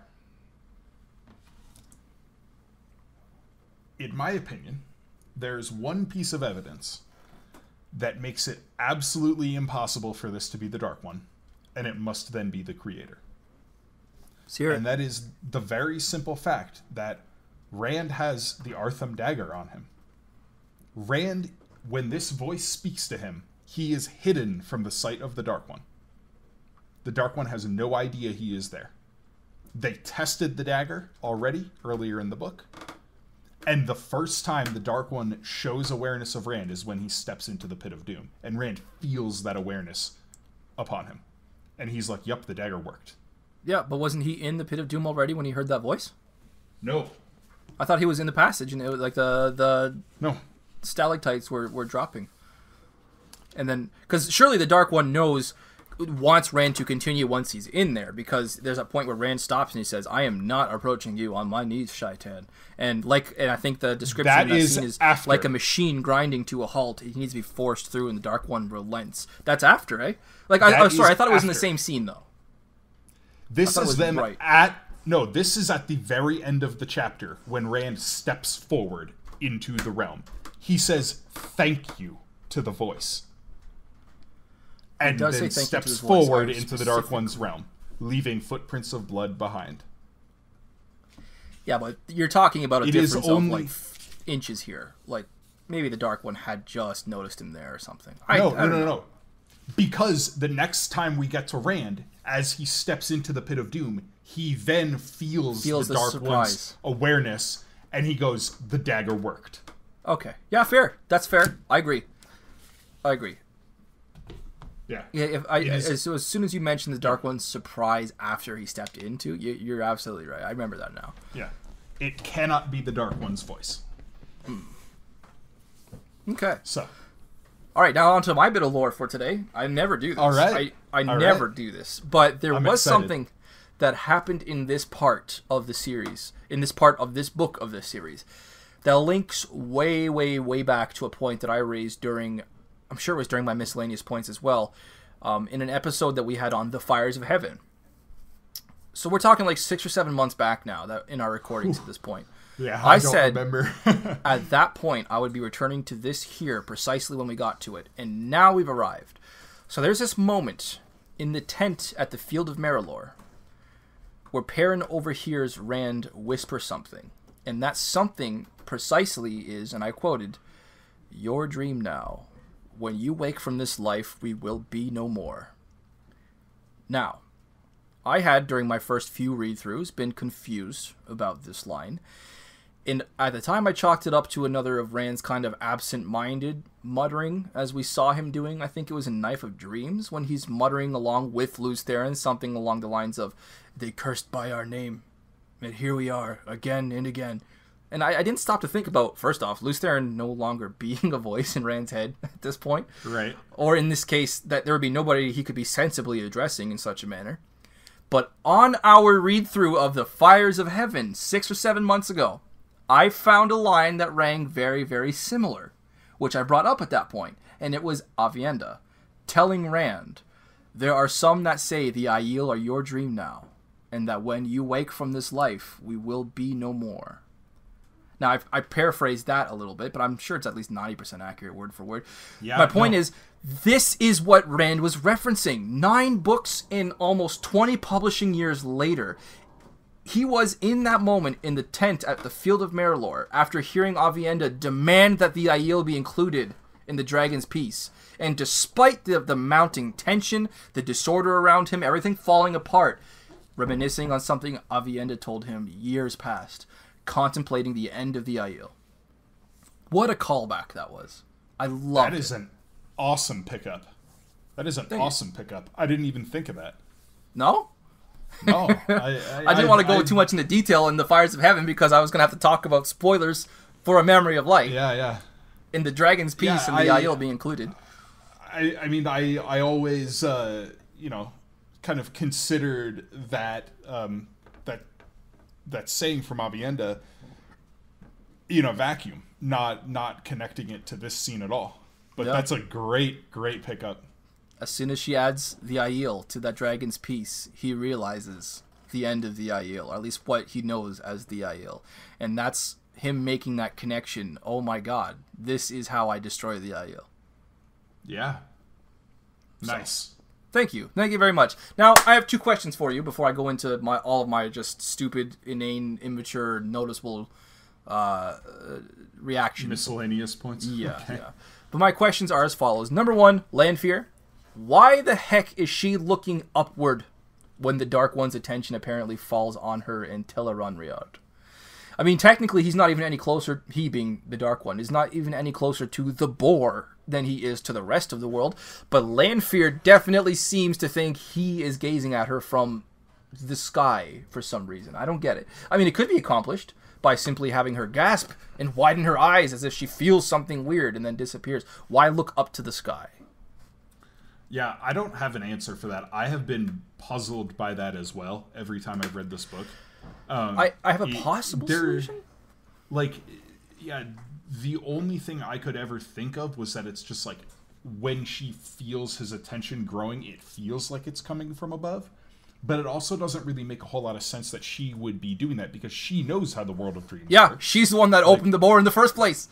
Yeah. She knows exactly, like, metaphysically speaking, that he is not in the sky. He is everywhere and nowhere. Nobody knows that more than she does. I might just chalk that up to, like, an authorial hiccup. I have a possible explanation. Okay. We see when Rand is outside of the pattern, not the power. When he's outside of the pattern in the Dark One's realm, for lack of a better term, and he is observing the world, he seems to do so from on high. He seems to do so from above. In fact, the world itself is definitely described as a ball hanging in front of them in some parts, I think. But definitely from above, because on his palm, the rest of the world, on the world, a continent, on the continent, a battlefield, and on the battlefield, 2 men. Like, that definitely gives you a sense of looking at things from above. Metaphysically speaking, he is not above them, but I can see that being a quirk of the world of dreams, or B, just a quirk of the pattern itself, needing to symbolize a direction for the Dark One's attention. That makes sense. I mean, kind of. Sure. I could accept that. Thank you. Anybody else has any ideas, though? Definitely let us know in the comments. Number 2. Is there anything special about Moradin's blade? Because Min had that viewing about Kalendor being wielded against a sword of black. Now, I thought at the time, surely that is symbolic, because Kalendor was used against Rand, for lack of a better term. And we don't get a description of Moradin's blade either. Right? But, no, there's nothing special about it. It's just a sword. But then I did have a thought. I thought to myself, then again, Ishamael did have a staff. Not a sword, obviously, but a staff. And that staff was obviously supernatural in some way, because it left a wound that is currently bleeding onto the rocks as they speak. So I ended up asking... It was probably just Thakandar forged. You know, okay, yeah, like that was my ultimate question. Does Ishamael have his own prophesied weapon, or at least a unique one of some sort? No, there's nothing like it's not like a Shadow Kalendor or some. I didn't think it was anything like Shadow's version of Kalendor or anything, but I thought it might have been like that. Some weapon that he needs to wound the dragon permanently. Something like even almost like a Turangriel. But made from the... Wouldn't that be fascinating? Turangriel from the True Power. Ooh. That's a story for another time. Is it now? I just a really funny story from an old Wheel of Time 4th Age role-playing game that included a True Power Turangriel. Really? To answer your question, no. There's nothing in prophecy about him wielding a sword. No. It was a fun thought to entertain while it lasted. So I guess should I just dive into my miscellaneous thoughts here? I got quite a few of them. I loved a little bit of wisdom from Bear to Avienda in terms of changing one of her children's names. Such a small change, but very meaningful. I loved it. It was awesome. I love Bear. I mean, she's got her drawbacks, but she's pretty damn cool in her own way. See here. Moirain's entrance at Marilor. Can't wait to see Rosamund Pike. Brandon's use of Aiel humor. I'm thinking, of course, of the moment where Perrin explains to Gaul in the World of Dreams some of the dangers involved, saying that here, you could simply be just tied up and have your throat cut if you're not careful. And Gaul just responds by laughing. A deep, just bellyful, guffawing laughter. I love it. It's so... typical, not just typical Gaul, but so emblematic of, or symbolic, I should say, of the Aiel humor. It was cool. The thought of him laughing at the idea of himself having his throat cut uselessly. Right. Yeah. Yeah. I thought that was good. And Andral and the gateways. I already talked about that. Discussing. So we've been discussing characters like Dark Rand and characters like Perrin. These characters that Sanderson has this apparent ease or familiarity with writing from these perspectives. But one that we haven't had a chance to talk about until now is Loial, son of Errant, son of Halan. A silence like screaming. I find Sanderson's take on Loial to be nothing short of brilliant. Honestly, I think unquestionably better even than Jordan's version of Loial. So I want to get your thoughts on that. I'm pretty meh on Loial. Really? Yeah. Some aspects of that scene make me cringe. Ooh. Well, I didn't actually read the scene back to front for this read, so maybe I would have had a couple things to point out. I don't know. Is there anything in particular that comes to mind? Because I might just agree immediately. I gotta pull up the exact quote because I'm pretty sure I know the wording, but I need to just make sure. If you know somewhat similar wording, I might be able to finish the quote. Yeah, it's the very first line of the chapter. Loial, son of Arent, son of Halan, had secretly always wanted to be hasty. You don't like that line? No, because we already know Loial's personality. It's presented as this like grand revelation of him like admitting to it's like he's already admitted this to himself. Yeah, but this is our first viewpoint. We had loyal viewpoints in Knife of Dreams. Did we? With a Rith's. Oh, yeah, up axis and clear the field. Yeah, no, I forgot about that. This line is there as if it's some like, oh my gosh, I don't agree with nothing special or new about it. I don't think that was the purpose of that cringe every time. I don't think that was the purpose of that line. I think it's to show Loial's thought process that we entered his scene on, because he was already considering humans and their struggle against the shadow and how they live such short lives and yet they're so willing to throw their lives away for the greater good. But he was considering humans in that moment. We already know it. We already know he thinks this way. I think it makes sense where Loial's mindset was in that moment. If he was thinking about something completely unrelated, I would have probably be agreeing with you right now. But he was already contemplating the difference between humans and Ogier and the impetuousness of the latter. Or the former, I should say. I disagree. I love it. I love it. I'm going to disagree with your disagreeing. Ugh. That was one of those lines that was just like cringing. That was one of our memories of light that we got released in the weeks leading up to, the release. Yes. I loved that line. Had secretly always wanted to be hasty. I was like, oh, that fits. I like that. Okay. It's just Loial being a young kid. No? I didn't like it. Okay. I'm not gonna sway you on this one. Let's see here, my bit of lore. I'm gonna bitch a little bit about Malkier. Okay? Okay. I love Lan. Let it not be said that I don't love Lan. I'll Lan Mandragoran. And I love his story. I am invested in his story.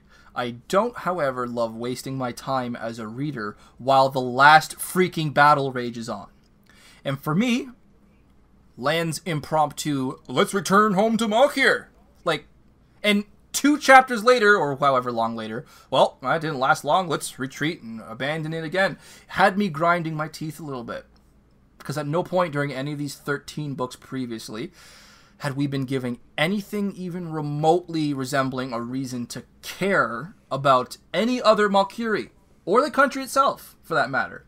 It's not so much what happened that bugs me as it is the manner in which it was presented, as if this is a huge loss for everyone. Like, oh no, the corrupted land of infested lakes and blighted plants has, after only a few hours of being reclaimed, for the reader at least, suddenly been lost again. And now we're supposed to deeply care about it. I didn't care about it. I found it to be such a triviality that it slightly bothers me every time we get around to it. So I'll give you a chance to retort. Malkier. No, I mostly agree with you there. To an extent, I can understand the thought process, on Lan's side there, but it's... Yeah, we've got momentum. Let's see how far into it we can dig. It makes sense, But at the same time, it's not like Lan to just completely disregard the bigger picture. This is a short one victory. Like that Yeah. this is not gonna stay. Like Yeah. if you're gonna truly reclaim Malkir, it's gonna be after the last battle.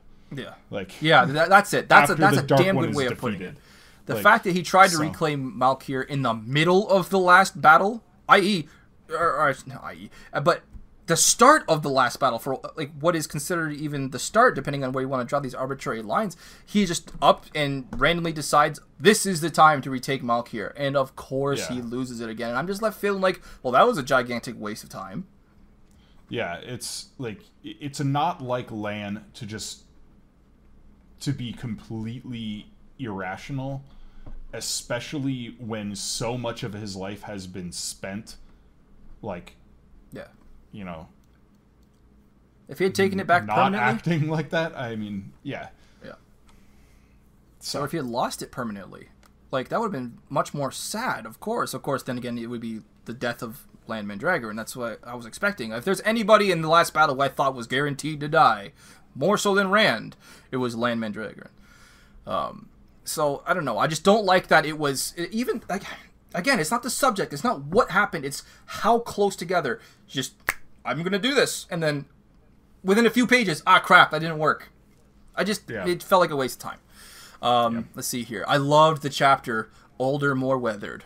This is definitely a top 3 scene for me in this book. Maybe top 5. I don't know. We'll get, it'll be my list of favorite scenes for sure. If not in the top 3 as an honorable mention. The manner in which Matt immediately misreads that situation. You know, Rand, here now. Let's be calm about this. Let's not do anything we're going to regret. Rand is just smiling pleasantly. He's clearly guessed Matt's misinterpretation, but he's just having fun with it. He's like, hello, Matt. Mm-hmm. I cackle at that line every time. yeah, so a large part of that chapter I really enjoy. The whole, like, one-upsmanship competition, I hate that. I figured you would. So dumb, and it's so not in character for either of them. And more importantly than that, even if you're going to accept that at face value, Matt wins that because he's like, well, I rescued Moiraine, and he gets the last word. It's like, I'm sorry, rescuing Moiraine is not a more impressive feat than cleansing Saidin. Like, but I think that's why, arguably, not to say that I disagree with what you're saying. I actually agree a lot with what you're saying. But I think it could be argued from the other side that, well, yeah, that's why Rand is laughing, because Matt would think something so trivial in comparison would match cleansing the source, you know? I think that's why Rand I don't know, because because it's the way it's set up, like where Matt does keep escalating it. I'm going to keep hammering this damn point into the ground. Objective humor versus subjective humor. Objectively, hilarious. I think it's funny. Subjectively, though, I think it does not work, and it just leaves a bad taste in my mouth. It's like mixing peanut butter and mustard. Separately, funny.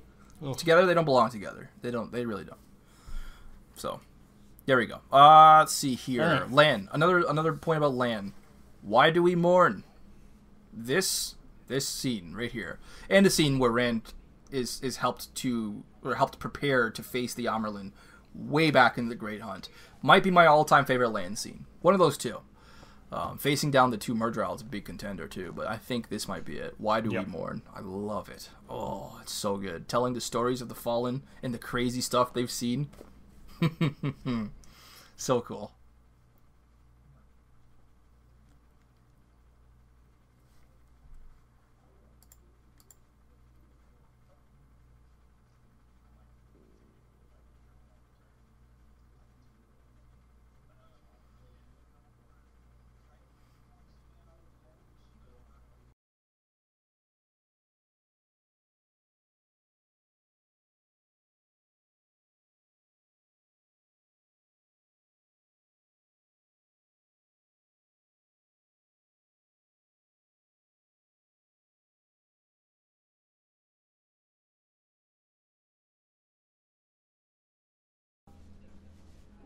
The arrival of Demon Dread.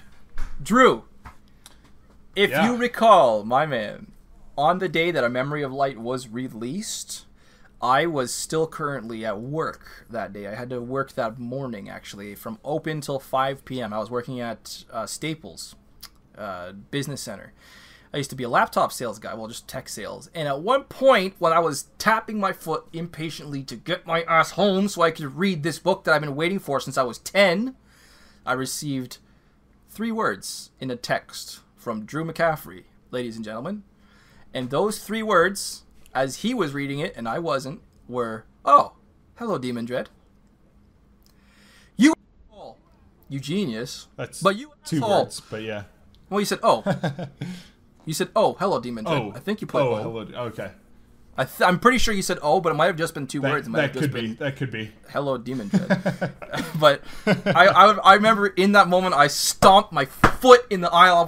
I was you genius. I love being teased like that. Don't get me wrong. This is not me berating you. I love being teased like that. But that was good. That was a good one. That was very good. Yes. My second last. Oh, yes. Oh, wait, no, my third last, because I have two more after this. The monumental disappointment that was named Shaidar Haran. Yeah. You want to address that at all, or should I just tear into it? I mean, I don't really have much else to say. When I first read this book, I was very disappointed. I wanted an epic Shaidar Haran battle.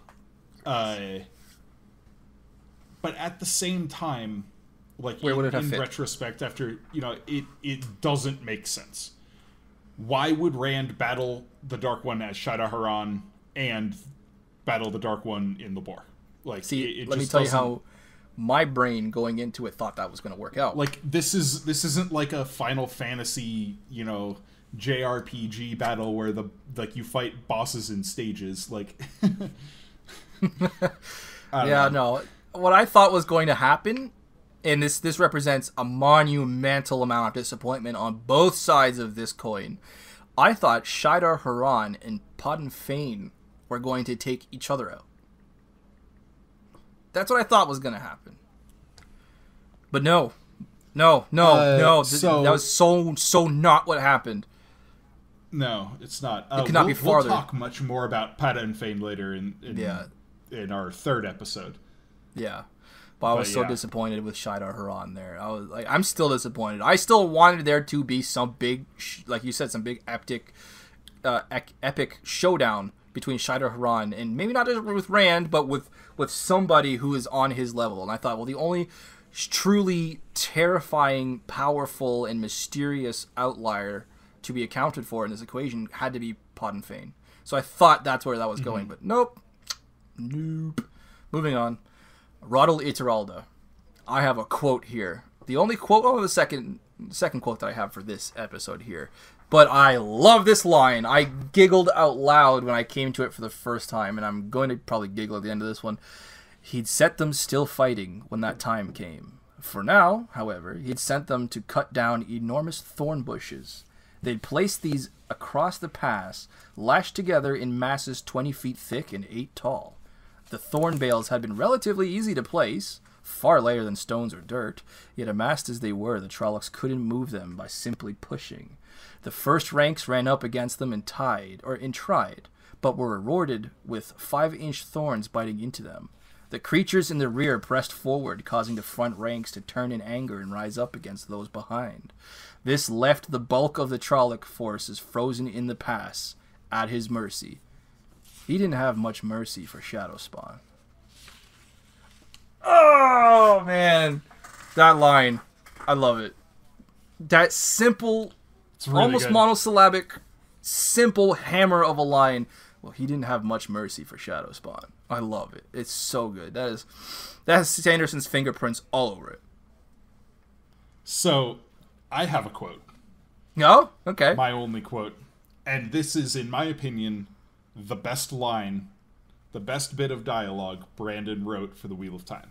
Oh, wow. Across all 3 books? And this is... I'm saving this kind of style discussion thing for now because I want us to kind of discuss it a little bit. This is in the prologue. Okay. It is when it's from Moghedien's point of view during the Forsaken Social. And Moradin says, "The last days are upon us. In these hours, you will earn your final rewards. If you have grudges, put them behind you. If you have plots, bring them to completion. make your final plays for this. This is the end. I was on the train. And Brandon my friend. Brandon had the audacity to not make that the final line of the prologue. There's another Talmai scene afterward. Yeah. It kills me. That is the perfect line to end the prologue of A Memory of Light on. And Brandon wrote another Talmana scene after it. There was no need for this Talmana scene to end it. Like, oh. Yeah, I think it would have worked far better if he had included Talmanis' final scene. The impact of the ground was like water or something like that. If that had been preceding this instead of succeeding this scene, yeah, absolutely. This is the end. Picture me halfway to Toronto at this point on a rattling train in a compartment there, and just like seeing that line there and realizing and just having these goosebumps, like, oh my god, I am reading the last volume of The Wheel of Time. I was on the train and I remember that specific moment. I'll never forget it. I will never forget it. It was incredible. Yeah, my last miscellaneous point here. I want to apologize to you, Drew, not for something I did, but after something I read. And that was Serene being taken under Grendal's compulsion. I know you're a big fan of Serene, so I just wanted to say, like Serene. Rest in the light, Serene. I will drink to that. Yeah, I liked her. I was sad for you when I saw that. Yeah. She's not my favorite white. I didn't know. Ciane is my favorite white, but I did like Serene. Damn it! I did confuse her with Ciane. I thought I wasn't. I was making sure, very very consciously sure, not to mix her up with Saorin. Yeah, I hadn't considered Ciane or Ciaran. Yeah. Oh god, don't even start. Yeah. So there's Serene, Saorin, Ciaran, and Ciane. Yeah. Yeah. He loves. So we got a gray who was basically a red, 2 whites and a brown. I don't even understand how you keep track of these. Oh my goodness. Yeah, that's it. That's the rest. That is all of my points for discussion about the first, I'll say first third, but more than the first half of A Memory of Light. Oh my gosh, yeah. All right, so I think that takes us into the final draft then, doesn't it? I have some closing thoughts, but it's not about the book so much as it is just about the process of this reading. So I wasn't able to find my e-reader for this read-through. And if I'm being honest, it's actually been lost, I think, since The Shadow Rising, I want to say. So I don't know where it is. So I've been subsisting on falling asleep and listening to the audiobooks or simply just reading the summaries online because I have excellent recollection of these books. I've read them so many times. But I'm often sifting for interesting points of discussion, not the things that immediately jump out to me, but the things that can be picked, that can be drawn from the text. And there's something that's been bothering me a tiny bit, not a large amount, because it's taken me more than 14 episodes. It's taken me like 30 episodes to bring it up. But it's been bothering me for almost a year now. And as we've been doing our Wheel of Time read-throughs... Sorry, go ahead. You say something? No, you're just like, your connection was breaking up there. Oh, really? Damn. Did you get the sentiment, though? There's something that's been pissing me off. Now. Yeah, there's something that's been pissing me off that I've been having to deal with up until this point when I'm doing my read-throughs. When you type any Wheel of Time book title into Google, followed by the words chapter summaries, the first result you get is always, at least in my case, always library.tarvalin.net. Now, in terms of volume of information, it's succinct. It's not overly long, it's not too short, but in terms of accuracy, and especially grammar for some reason, it's absolutely abysmal. Just listen, I wrote down this snippet, copied word for word about what it had to say on a portion of chapter 5 for this book, okay? I wrote down, word for word. Rand welcomes them and tells them they need a plan to fight the Shadow as well as that he won't die so the humanity could continue fighting each other. The dragon requires their things as payment for his life. They're spelled T-H-E-R-E. The borders to be set as they are at the moments, which means prohibition countries to attack each other. That is the first Google result for A Memory of Light chapter summaries. In chapter 5, you will read that. So that pissed me off. Oh, sorry, I've been yikes. dealing with that for about 30 episodes now. Or if I can't get to the required reading, I just read summaries. I go to this point and it's just I want to take a red marker. I want to take a red bazooka and just spray paint the entire screen and like, oh my god, how is this? I don't want to. These are the Tarvalon.net. Library.tarvalon.net. Oh, man. It's abysmal. Now, I do want to say, though, I want to let it be known that if this is somebody's, like, second language, which I'm starting to suspect, I have the utmost respect for that. My own second language, French, because I'm Canadian, my second language is French. Despite the fact that I took it all the way through 12th grade, and my mom herself is a French teacher who speaks to me occasionally in French when she doesn't want my siblings to understand, my French is not as good as this individual's English, if this is somebody who doesn't natively speak it. However, that said, you are not going to catch me anytime soon writing chapter summaries in French about French literature. Particularly once I realized that my page was the first return as a basic Google search. At that point, I would probably want somebody to proofread it. So yeah, that's me being an yikes. old, pretentious curmudgeon for now. Yeah. And that's it. That's it for me. I'm ready. I'm ready to go into the final draft. Okay, so then on that note, I really want to drink a little bit of beer. So let's go into the final draft. All right. Well, I'm gonna start mine because mine's the boring choice. Once again, I'm abstaining from drinking alcohol. It's been 4 weeks since I had my last drop of liquor. Yeah, it's been a while. Yeah. So what I brought to the table today is just straight up Fanta. That's legit what I've been drinking. I've been drinking Fanta, and I love Fanta. I'm normally used to the taste of vodka accompanying it. It's actually surprisingly delicious without any traces of alcohol in it. But, still doesn't replace my whiskey, unfortunately. But Fanta, as far as like a soda goes, worthy substitute. It's not too bad. It was refreshing. And that last sip that I had was to Serene, being taken by Grandel's compulsion. So I've been drinking Fanta. Cool, refreshing Fanta.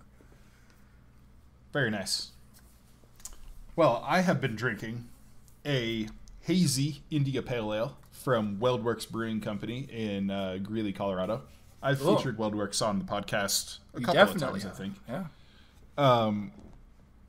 But yes, this is a hazy IPA brewed with Nelson Sauvin, Mosaic, and Lotus hops.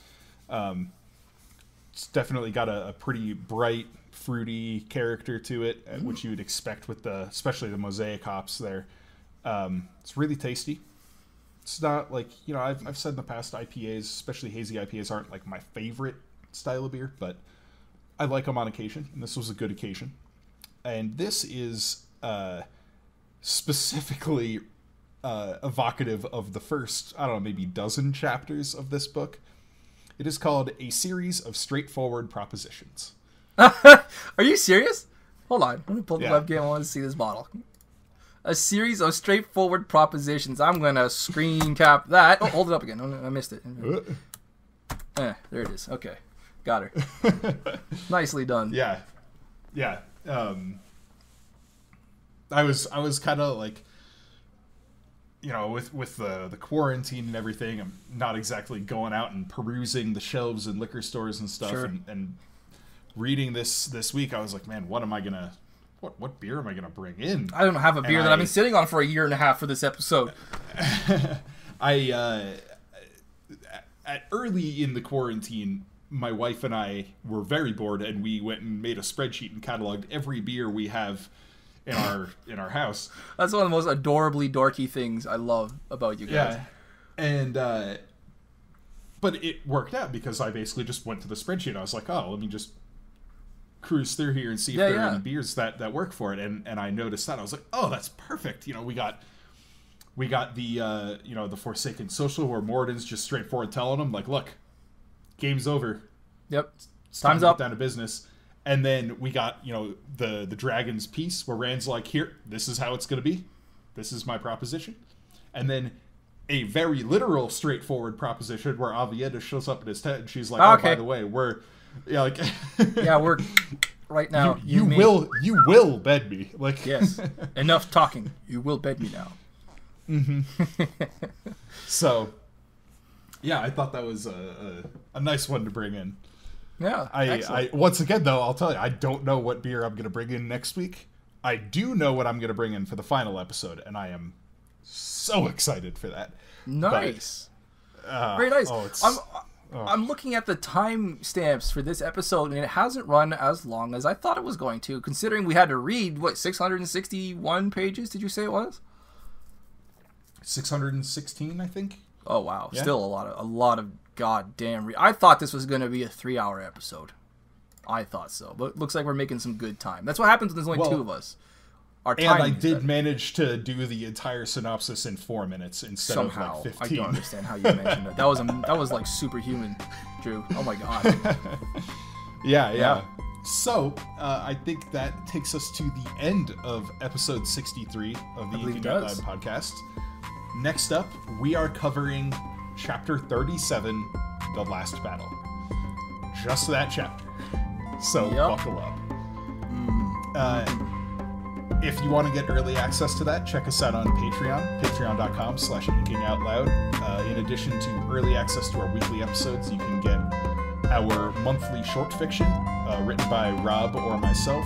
You can get access to our monthly short episodes on short stories, novellas, general fantasy topics. We have a monthly newsletter, stuff like that. All those proceeds go toward Pat, our sound engineer, and Danny, our artist. So, yeah, check us out there, patreon.com/inkingoutloud. As always, I'm your host, Drew McCaffrey, and with me is my co-host, Rob Santos. Thanks for listening, and we'll catch you next time. Goodbye, everyone.